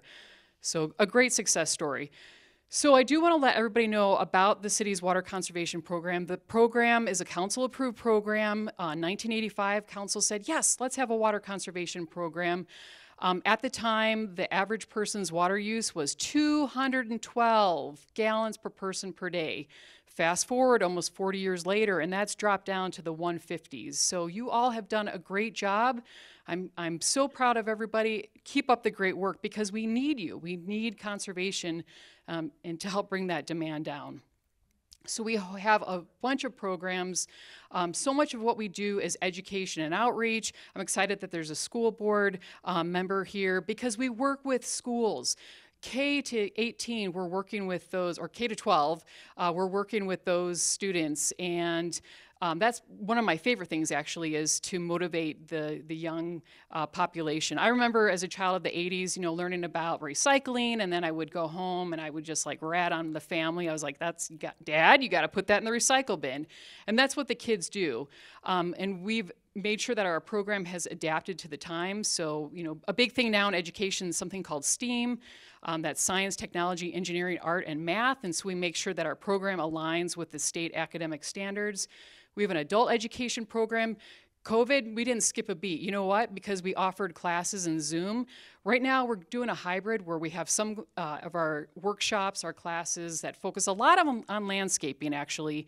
We're doing them Zoom and also in person.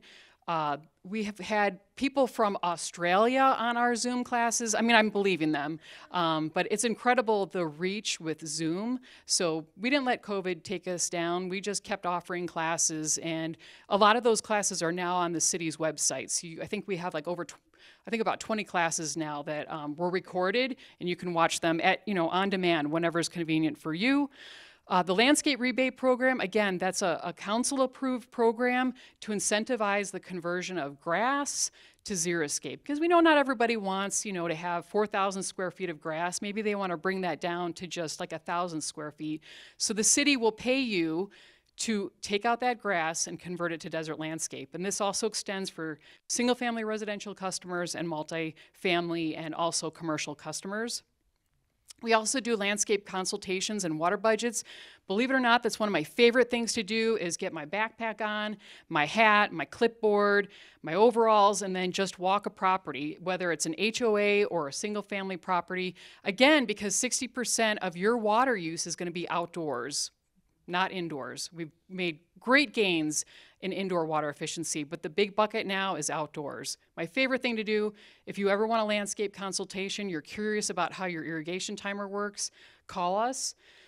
We also do water efficiency assessments for commercial properties, for schools, and that's another word for that would be a water audit, but audit kind of scares people away, so we're like, it's an assessment, it's a checkup. And we've done that for churches, for grocery stores. We even did one at the arena. I've never seen so many toilets and sinks in my life.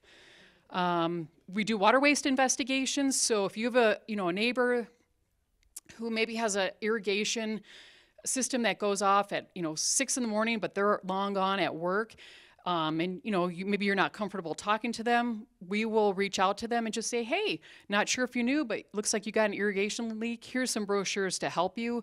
Again, it's education. We're friendly. We're definitely champions of wise water use. So we definitely want you to take advantage of that. And you all have been hearing about Glendale 1, right? That's the system. And just like Councilmember Clark said, we respond quickly because we don't want that escalating. I'm a resident of a different city, but still, I sometimes report things to my city. And so I try to really relate as a customer. I want to hear from my city in a couple days. I don't want it to be like weeks later. So we try to be very reciprocal of that. And then the Xeriscape Demonstration Garden, that's a beautiful garden that surrounds the Glendale Public Library. We just worked with Glendale High School. We worked with 20-some students, and they just did a renovation at the Glendale Main Library's front entrance. And it's now called the Succulent Space because we love alliteration. So check it out if you haven't. We have some netting going around some of the plants because what's at the Glendale Main Library? The peacocks, yes. So we had to, they see the new plants literally after planting. They're like pecking away at stuff, and we had to put some chicken wire around there. So I feel like the peafowl whisperer. I'm like, come on, this way, this way. Next slide, please. So again, with the rebate program, I love showing this infographic because this communicates how many customers, such as yourself, have participated in this program. So since 1986, over 5,500 residents have converted collectively 116 acres of grass. And so acre, not everybody kind of knows like visually what that is. It's about a football field. So think of 116 acres, 116 football fields of unwanted grass converted to a desert-friendly landscape. And it's about 1 million gallons of water use per acre. So that's continually 116 million gallons of water being saved year after year after year. So if you are a customer, Single family, you can get up to $750. If you have a new home, $200. And then for our HOAs, schools, businesses, you can get up to $3,000 per fiscal year. And we've had some HOAs that have had so much property that, and they can't afford to do all of that property. They can apply year after year after year. So it's a great program. The Glendale Water Efficiency Program, that's the same program that we call our assessments. So if you see here, we also do assessments at our own city properties. How can we be telling customers to be water wise if we're not practicing what we preach? So we've done assessments at 19 city facilities, 2.5 million gallons of water savings, 24 businesses that I mentioned, like grocery stores, 16.8 million gallons of water of identified water savings. Next slide, please. Also, some good news is that we just recently received a Bureau of Reclamation Water Smart grant. This is a $50,000 grant to the city to help our customers improve water efficiency through irrigation system technology and upgrades.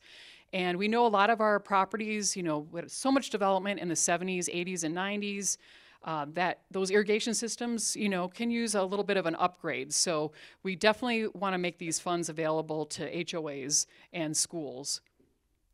And then also, some of you, who reads The Connection, the Glendale Connection? Okay. And I kind of have to apologize because we promoted these new conservation kits funded by APS, and then we made 350 kits like in the matter of a month, and we ran out of devices. But we ordered devices, and so those kits will be back up and running on March 15th. Go to glendaleaz.com/water conservation. Look for a gray box that says request a free kit, and then you can register to get your free kit. And guess what? Pick it up at your closest Glendale Public Library. Maybe it's Heroes. So we're very supportive of, grateful, I should say, to APS. And then now that grant is over, the city is sponsoring that. But great items. You get a free high-efficiency shower head and, all sorts of good stuff. And then I think I have, this was the last slide. So does anybody have any questions? Yes? Sorry, that's right. Concerning the landscape, changing it to stone or whatever, is that all your grass throughout the front and backyards, or can it just be a certain part? Yeah, so great question with the landscape rebate program. The question was, is it just your front yard or your backyard? Guess what? You can do it twice. So we've had people that did their front yard 10 years ago, and they were saving up money to be able to do their backyard. So we have it all documented when we've worked with customers, whether they did their front yard, their backyard, and then their square footage. So the minimum amount that you have to take out is 500 square feet of grass and convert that to a desert-friendly landscape. Does that answer your question? Okay, thank you.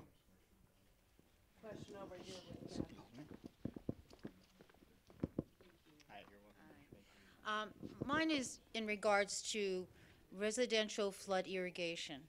SRP is in charge of that. Where does that water come from? So the question is about residential flood irrigation. So from my familiarity at the city, there is SRP, and we actually reached out to them so that we can create a map of all of the SRP flood irrigation customers in the city of Glendale. And that water comes through, I want to say, the Arizona Canal. Is that correct? So that's, and that's operated by SRP. So that's a good question. There's also a private flood irrigation district called Sunburst Farms, and that's kind of in the northern part of the city. And then also the city of Glendale has, I want to say, about 200 to 300 internal flood irrigation customers. Tend to be around like the historic district. Because that's where I live. I live in the historic district. Okay. And they said our pipes are like 100 years old. Yes, they are. And so I'm like, what happens, if we have an issue? Right. So the flood irrigation, if you have, questions about that, the city water services department does maintain that and offer the water. And so if you have any issues, I would definitely recommend that you call our water services department. Yeah, because my house is 98 years old. Oh, that's amazing. And so yeah. I'm looking 98, 100-year-old pipe. We're kind of, so I'm walking a crack line there, Right, sure. Yeah, definitely, yeah, feel free to reach out to us. We can give you our cards or call our water services main number. It's kind of nice to talk to a person though that you know, right? So grab one of our cards. Yep. Okay, great.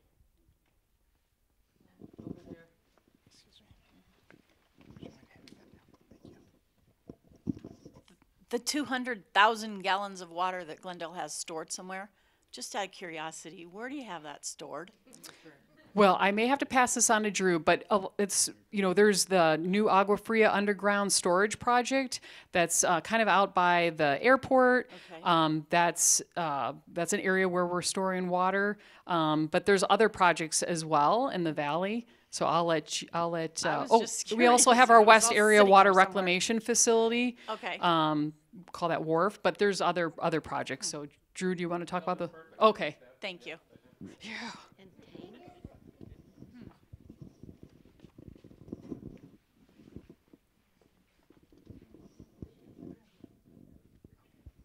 Any other questions for her before I kick her off the stage? They all did a good job. So I think that ought to convince you that Glendale is handling its water responsibly. Now, we're going to run over probably a few minutes past 8. Shannon, don't look at me like that. Okay. Are there any, does anybody have a question that's not related to the topics that were presented tonight? Yes, right here, Mike.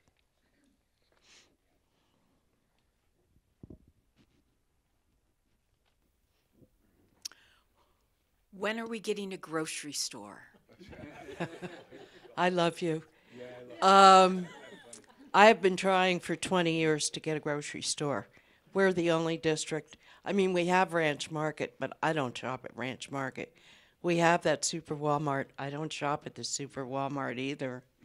Isn't there supposed to be one near the new fancy old There's Stonehenge? Yeah, Stonehenge, otherwise known as Stonehaven.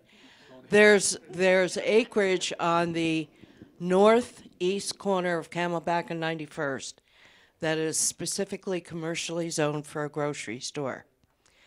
However, we're dealing with one of my favorite entities in the whole world, John F. Long Trust.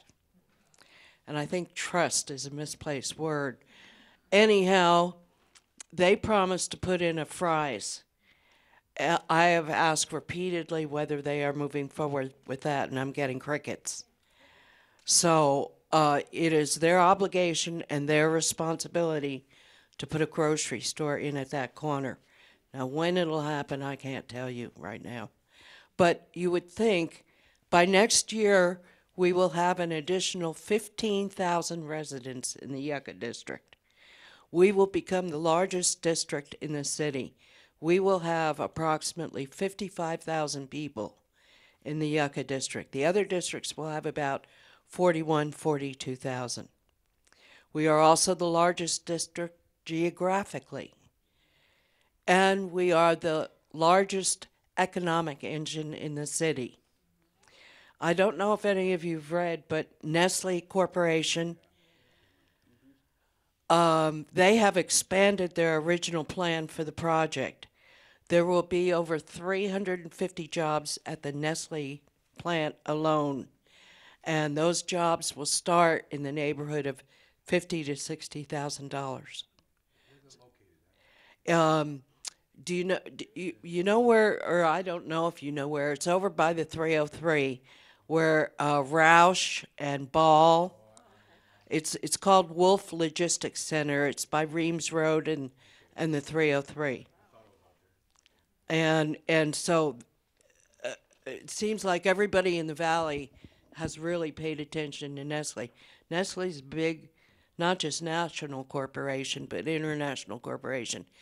I was told today that with Nestle coming, all of those industrial plants that are going in and along the 303, their investment will total $2 billion with a B. Glendale represents 40% of all the industrial development occurring in the valley. We are a powerhouse these days. Any other questions about any other topics? Mike, we got one here. Thank you. Heroes Lake has been open about 2 months-ish. Thank you for getting that done finally. And it is beautiful, and we see people out there all the time. I'm curious, what kind of complaints or compliments or anything are you guys getting? I don't go there at night. We're getting a lot of compliments, and so far no complaints. Good. And we're not getting complaints about homeless. Good. Because people are using the park. Good. And when they use that park, they chase the homeless out. Right. Good. It's beautiful. Yeah. Thank you. Thank you. I should tell you, because I'm proud of this happening, looks like I'm going to get funding to develop the sports fields, which would be in the northeast corner of the park, that big dirt vacant portion. Don't know exactly what kind of sports fields right now.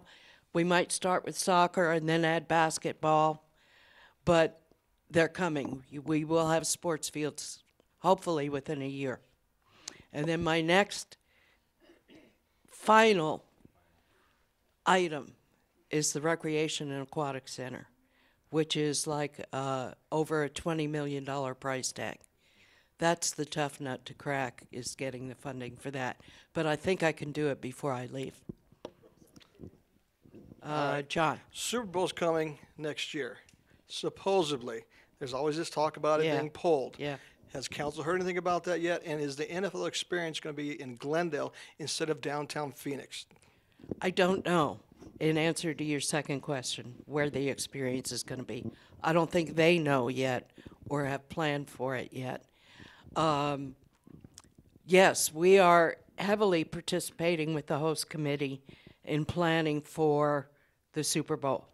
And in fact, every time, the year before we actually host the Super Bowl, we usually send a certain number of staff to the current Super Bowl to get updated on how they handle security and so on.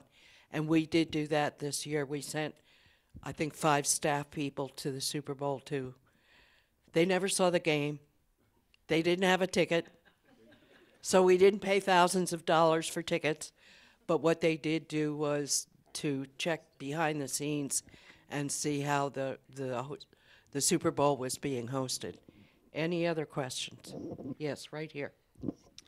Joyce, want to thank you for Heroes Park. I'm there pretty much every morning. Real quickly, I've been a part-time employee at Gila River Arena for over 17 years. And I just, as an employee, want to tell you, thank you, City of Glendale, for clarifying the relationship with the Coyotes. There's a lot of bad talk about Glendale, but over the years, Glendale has stood by the Coyotes and Yes, we done have. so much for that franchise. I want to thank you for that. I also just wonder if the city could clarify sometimes just that whole situation, because people misunderstand. You hear things like, isn't it terrible that Glendale booted the Coyotes out of the city? Now they're homeless. We did boot them.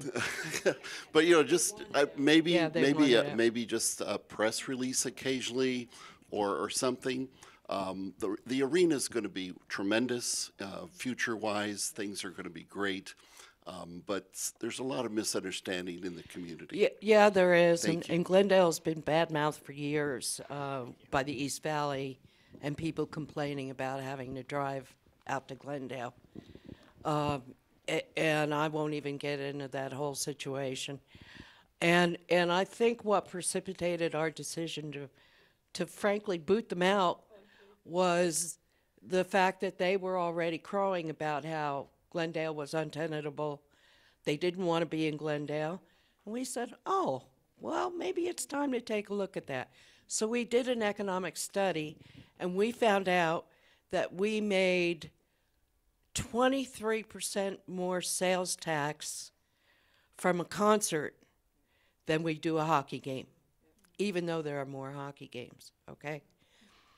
I think, and I keep preaching to everybody, I think what is going to dramatically change West Glendale and Glendale is the Crystal Lagoon Resort.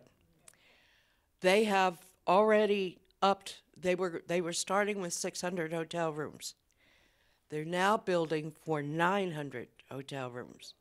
And it looks like we're going to get a boutique hotel in Westgate at the northwest corner of 91st and Maryland. Okay? They're going to add another 100 plus rooms. Within the space of a year, we will have another 1,000 hotel rooms. I mean, it's incredible. But what Crystal Lagoons projects itself is that it anticipates around 12 million visitors a year. Wow is right. We're projecting right now that that project alone is going to generate nearly $10 million a year in sales tax to the city of Glendale. That is an incredible amount of money. And yes, I know you're sighing because the traffic will get worse.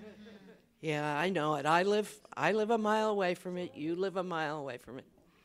And I think we'll all adjust and learn to stay away from certain areas, which I do now anyhow. And I know somebody's going to ask me a question about 83rd between Glendale and Northern. It is the crappiest road in Glendale. We're all agreed on that. I'm a little disappointed because I got money in the budget last year for design because they have to do design before they reconstruct or build anything in Glendale. Now they tell me it was for scoping work and that the actual design will be done this year. So it's going to be another year before we see. Now I've talked to the city manager and he says if it's possible to be speeded up, he will do that. Question, Mike? Yeah, I have a question for you, Joyce. Oh, Thanks for then everything you'll that you've be done. next. At Westgate, parking, because the one thing that I noticed there's a lack of parking there, and I know that the new chicken and pickle place that's going to be opening up, it's going to take away more All spots. that parking to the east of the theater. And I mean, also too with the Coyotes too, is what I've noticed is the when they have events, especially on Saturdays, there's no parking for people to go to Westgate. You know? have to direct that to Well, Bob Parsons. I'm saying that's a lost revenue for Glendale because Yes. people aren't Well, spending. we don't earn revenue from parking in I'm not Westgate. talking. I'm talking. They can't go to the places, to even go out to eat because the parking is being taken up. Well, but we don't. We only own one or two small parcels in Right. Westgate. The rest of it is owned by Bob Parsons. Have you ever heard of GoDaddy? That's where he made his money. He owns Westgate. Right. And he's the one who would make the decision. And I think it's coming sooner than later. They're going to have to bite the bullet and put in a couple of parking garages. But That's they're what I figured. expensive. They're like 25 million, and that was a couple of years ago. They're like 25 million apiece. And with inflation the way it is, it's probably cost more than that. Question over here. What can you tell us about the new property going in at 83rd and Northern there, the Peoria Glendale County development? The road where the Rovey Farms. Right. That's a master plan community, and 95% of it is in Peoria. We only have one small sliver in Glendale. That's going to be called Rovey Farm. Well, they can't call it Rovey Farm. We already have a Rovey Farm. I don't know what they'll call it, but 95% of it is in Peoria, and Peoria's getting the 45-foot wide lots. Yay, over there. I negotiated with one of the home builders, the developers, and we're going to get lots on our side that will accommodate RV gates. So our side will be far nicer than their side. Pardon? Yeah, yeah. I don't, it's going to be moved, but how fast they move it is anybody's guess, because most of it's going to be done in Peoria, and only one little sliver in Glendale. So they're talking over a 10-year time span to move the dairy. But if you notice, all those box trees at 83rd and Northern, they're all for sale. So you know they're making preparations to go. Any other questions? Over here. Yeah, I've noticed there's I guess a sign right there at 91st and Glendale on the east southeast side. I guess with I guess there's an upcoming meeting about rezoning that, and it looks like it's a 91st and Glendale in the southeast corner. There's already Glen 95, Yep. and then behind that, moving further south, north further of south. Ocotillo Road, Yep. the developer has worked with all of the neighbors that live along Ocotillo Road. Do you live along?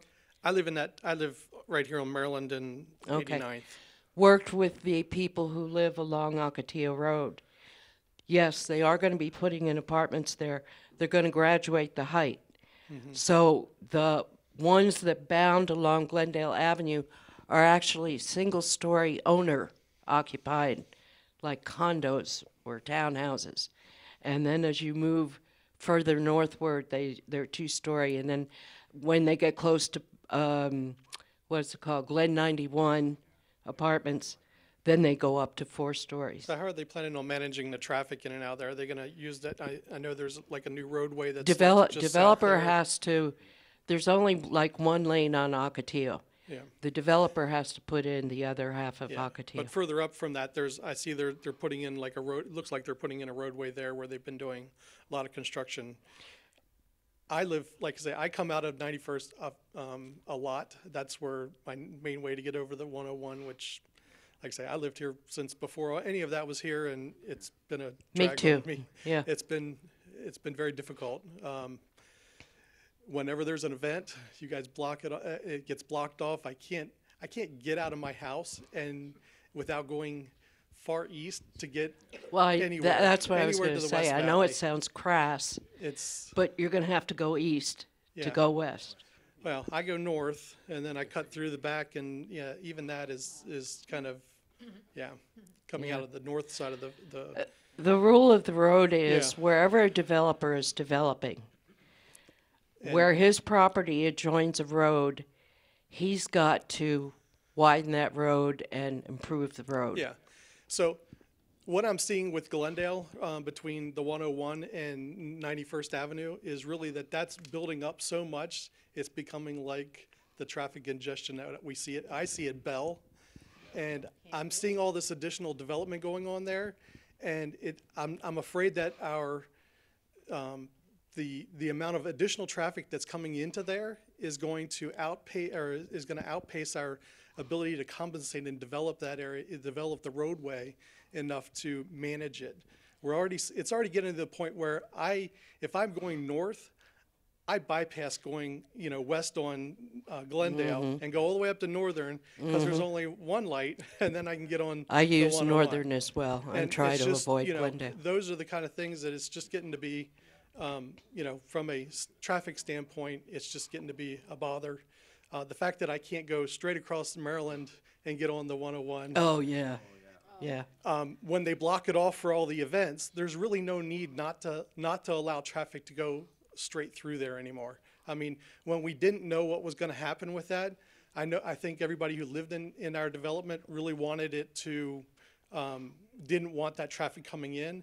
But now that we understand that you're going to be blocking it off anyway, so nobody can get into the development, just let us go through. I'll ask again. I've only asked 6 times, but I'll give it another shot. That's the Transportation Department and their traffic studies. But I'd be more than happy to nag at them some more. I could sit out there and take video of all the people who do it anyway.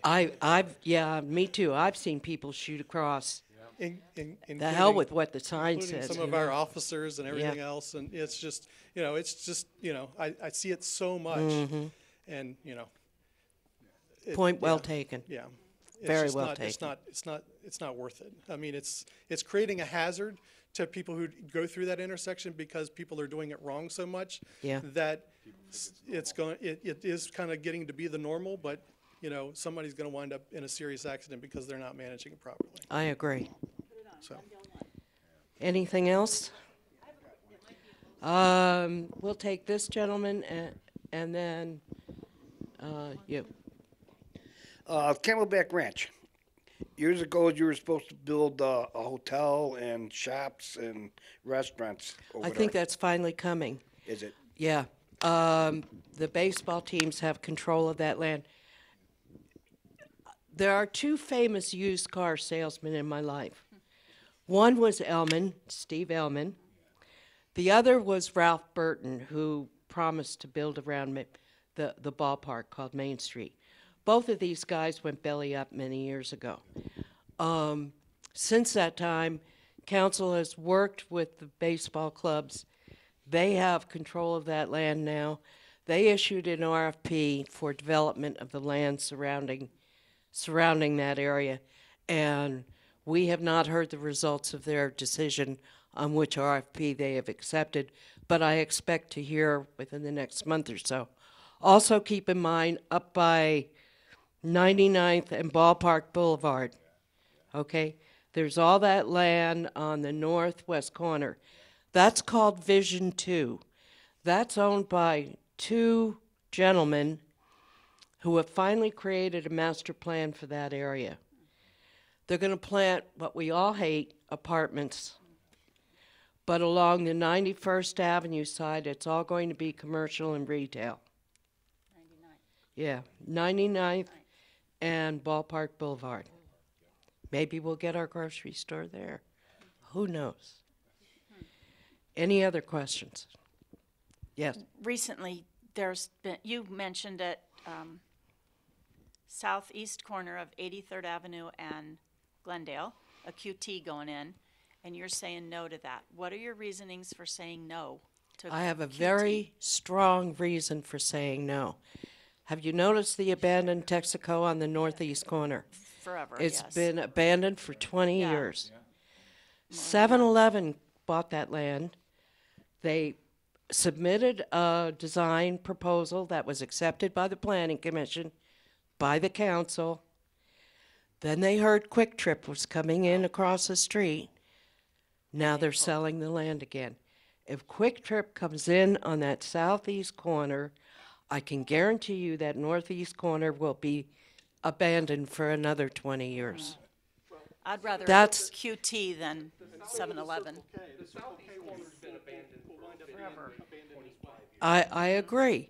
We don't, especially with the Biden administration pushing no fossil fuel. Have you looked at the gas prices today? Oh my God.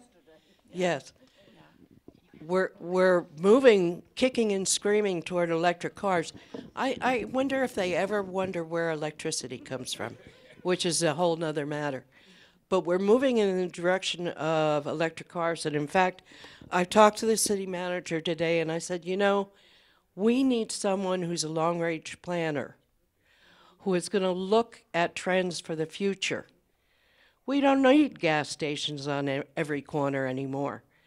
We need to develop planning criteria that show the necessity for some of these things being planted. And if they can't show the necessity and the need, they shouldn't be allowed. And I think that's the way the city will eventually go. They're slow. It might take them a year or two or three, but I think that's the wave of the future. We will control, especially at intersections, what may be planted there. Anything else? Gosh, you were a good group tonight. I love having all of you here. All right, we're going to do the drawings, Shannon. You're finally going to get to go home in a few minutes. I'm going to let you pick because then it's, we're going to draw for the history book first.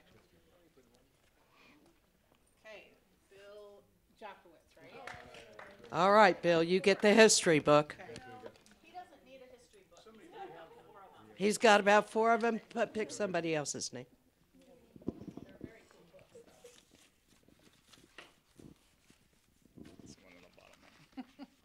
If you draw his wife, I'm going to laugh. Gary Bobek? Gary, do you have 5 of them too? All right, it's yours. All right, next up, and for all the concerts, and is this for the Coyotes games? They get 3 tickets also? Yes, I put it for. All right, whatever concert or Coyotes game, you're going to get 3 tickets. They're not transferable. So if you're not going to use them, decline them. First one is for Mercy Me concert. I have no idea. I'm so old. No, I don't recognize any of these names anymore. What? Say? It's Christian? Well, a lot of you, including me, would like to go to that. Kathy, you're going to the Mercy Me concert. Yeah. The next for 3 tickets is for the. Now this is memorable because they're only going to be playing a few more games at the arena. Is the Coyotes game with the Sharks? 3 tickets. Who's up? Lisa Zagarella. All right, you got 3 tickets to a Coyotes game. Next up is Journey. So tell me about Journey. What is Journey? Journey is for the Journey concert, which seems to be a big deal. Okay. Oh my God.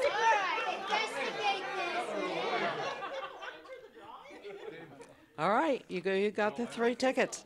And then the last set of tickets is for the Blackhawks and the Coyotes game. And Blackhawks are good. They'll wipe the floor. Oh yeah, they will. Oh. Just tell me it's not Bobek or Jokowitz. All right. Was I right? Was it close? Okay. Well, congratulations. You got 3 tickets. And that's it, right, Shannon? There aren't any more? All right. I want to thank everybody for taking the time. I just killed 2.5 hours of your night. Right? You can go home and take a nap. But I want to thank you all for coming, and we'll do this again in the fall. Thank you very much.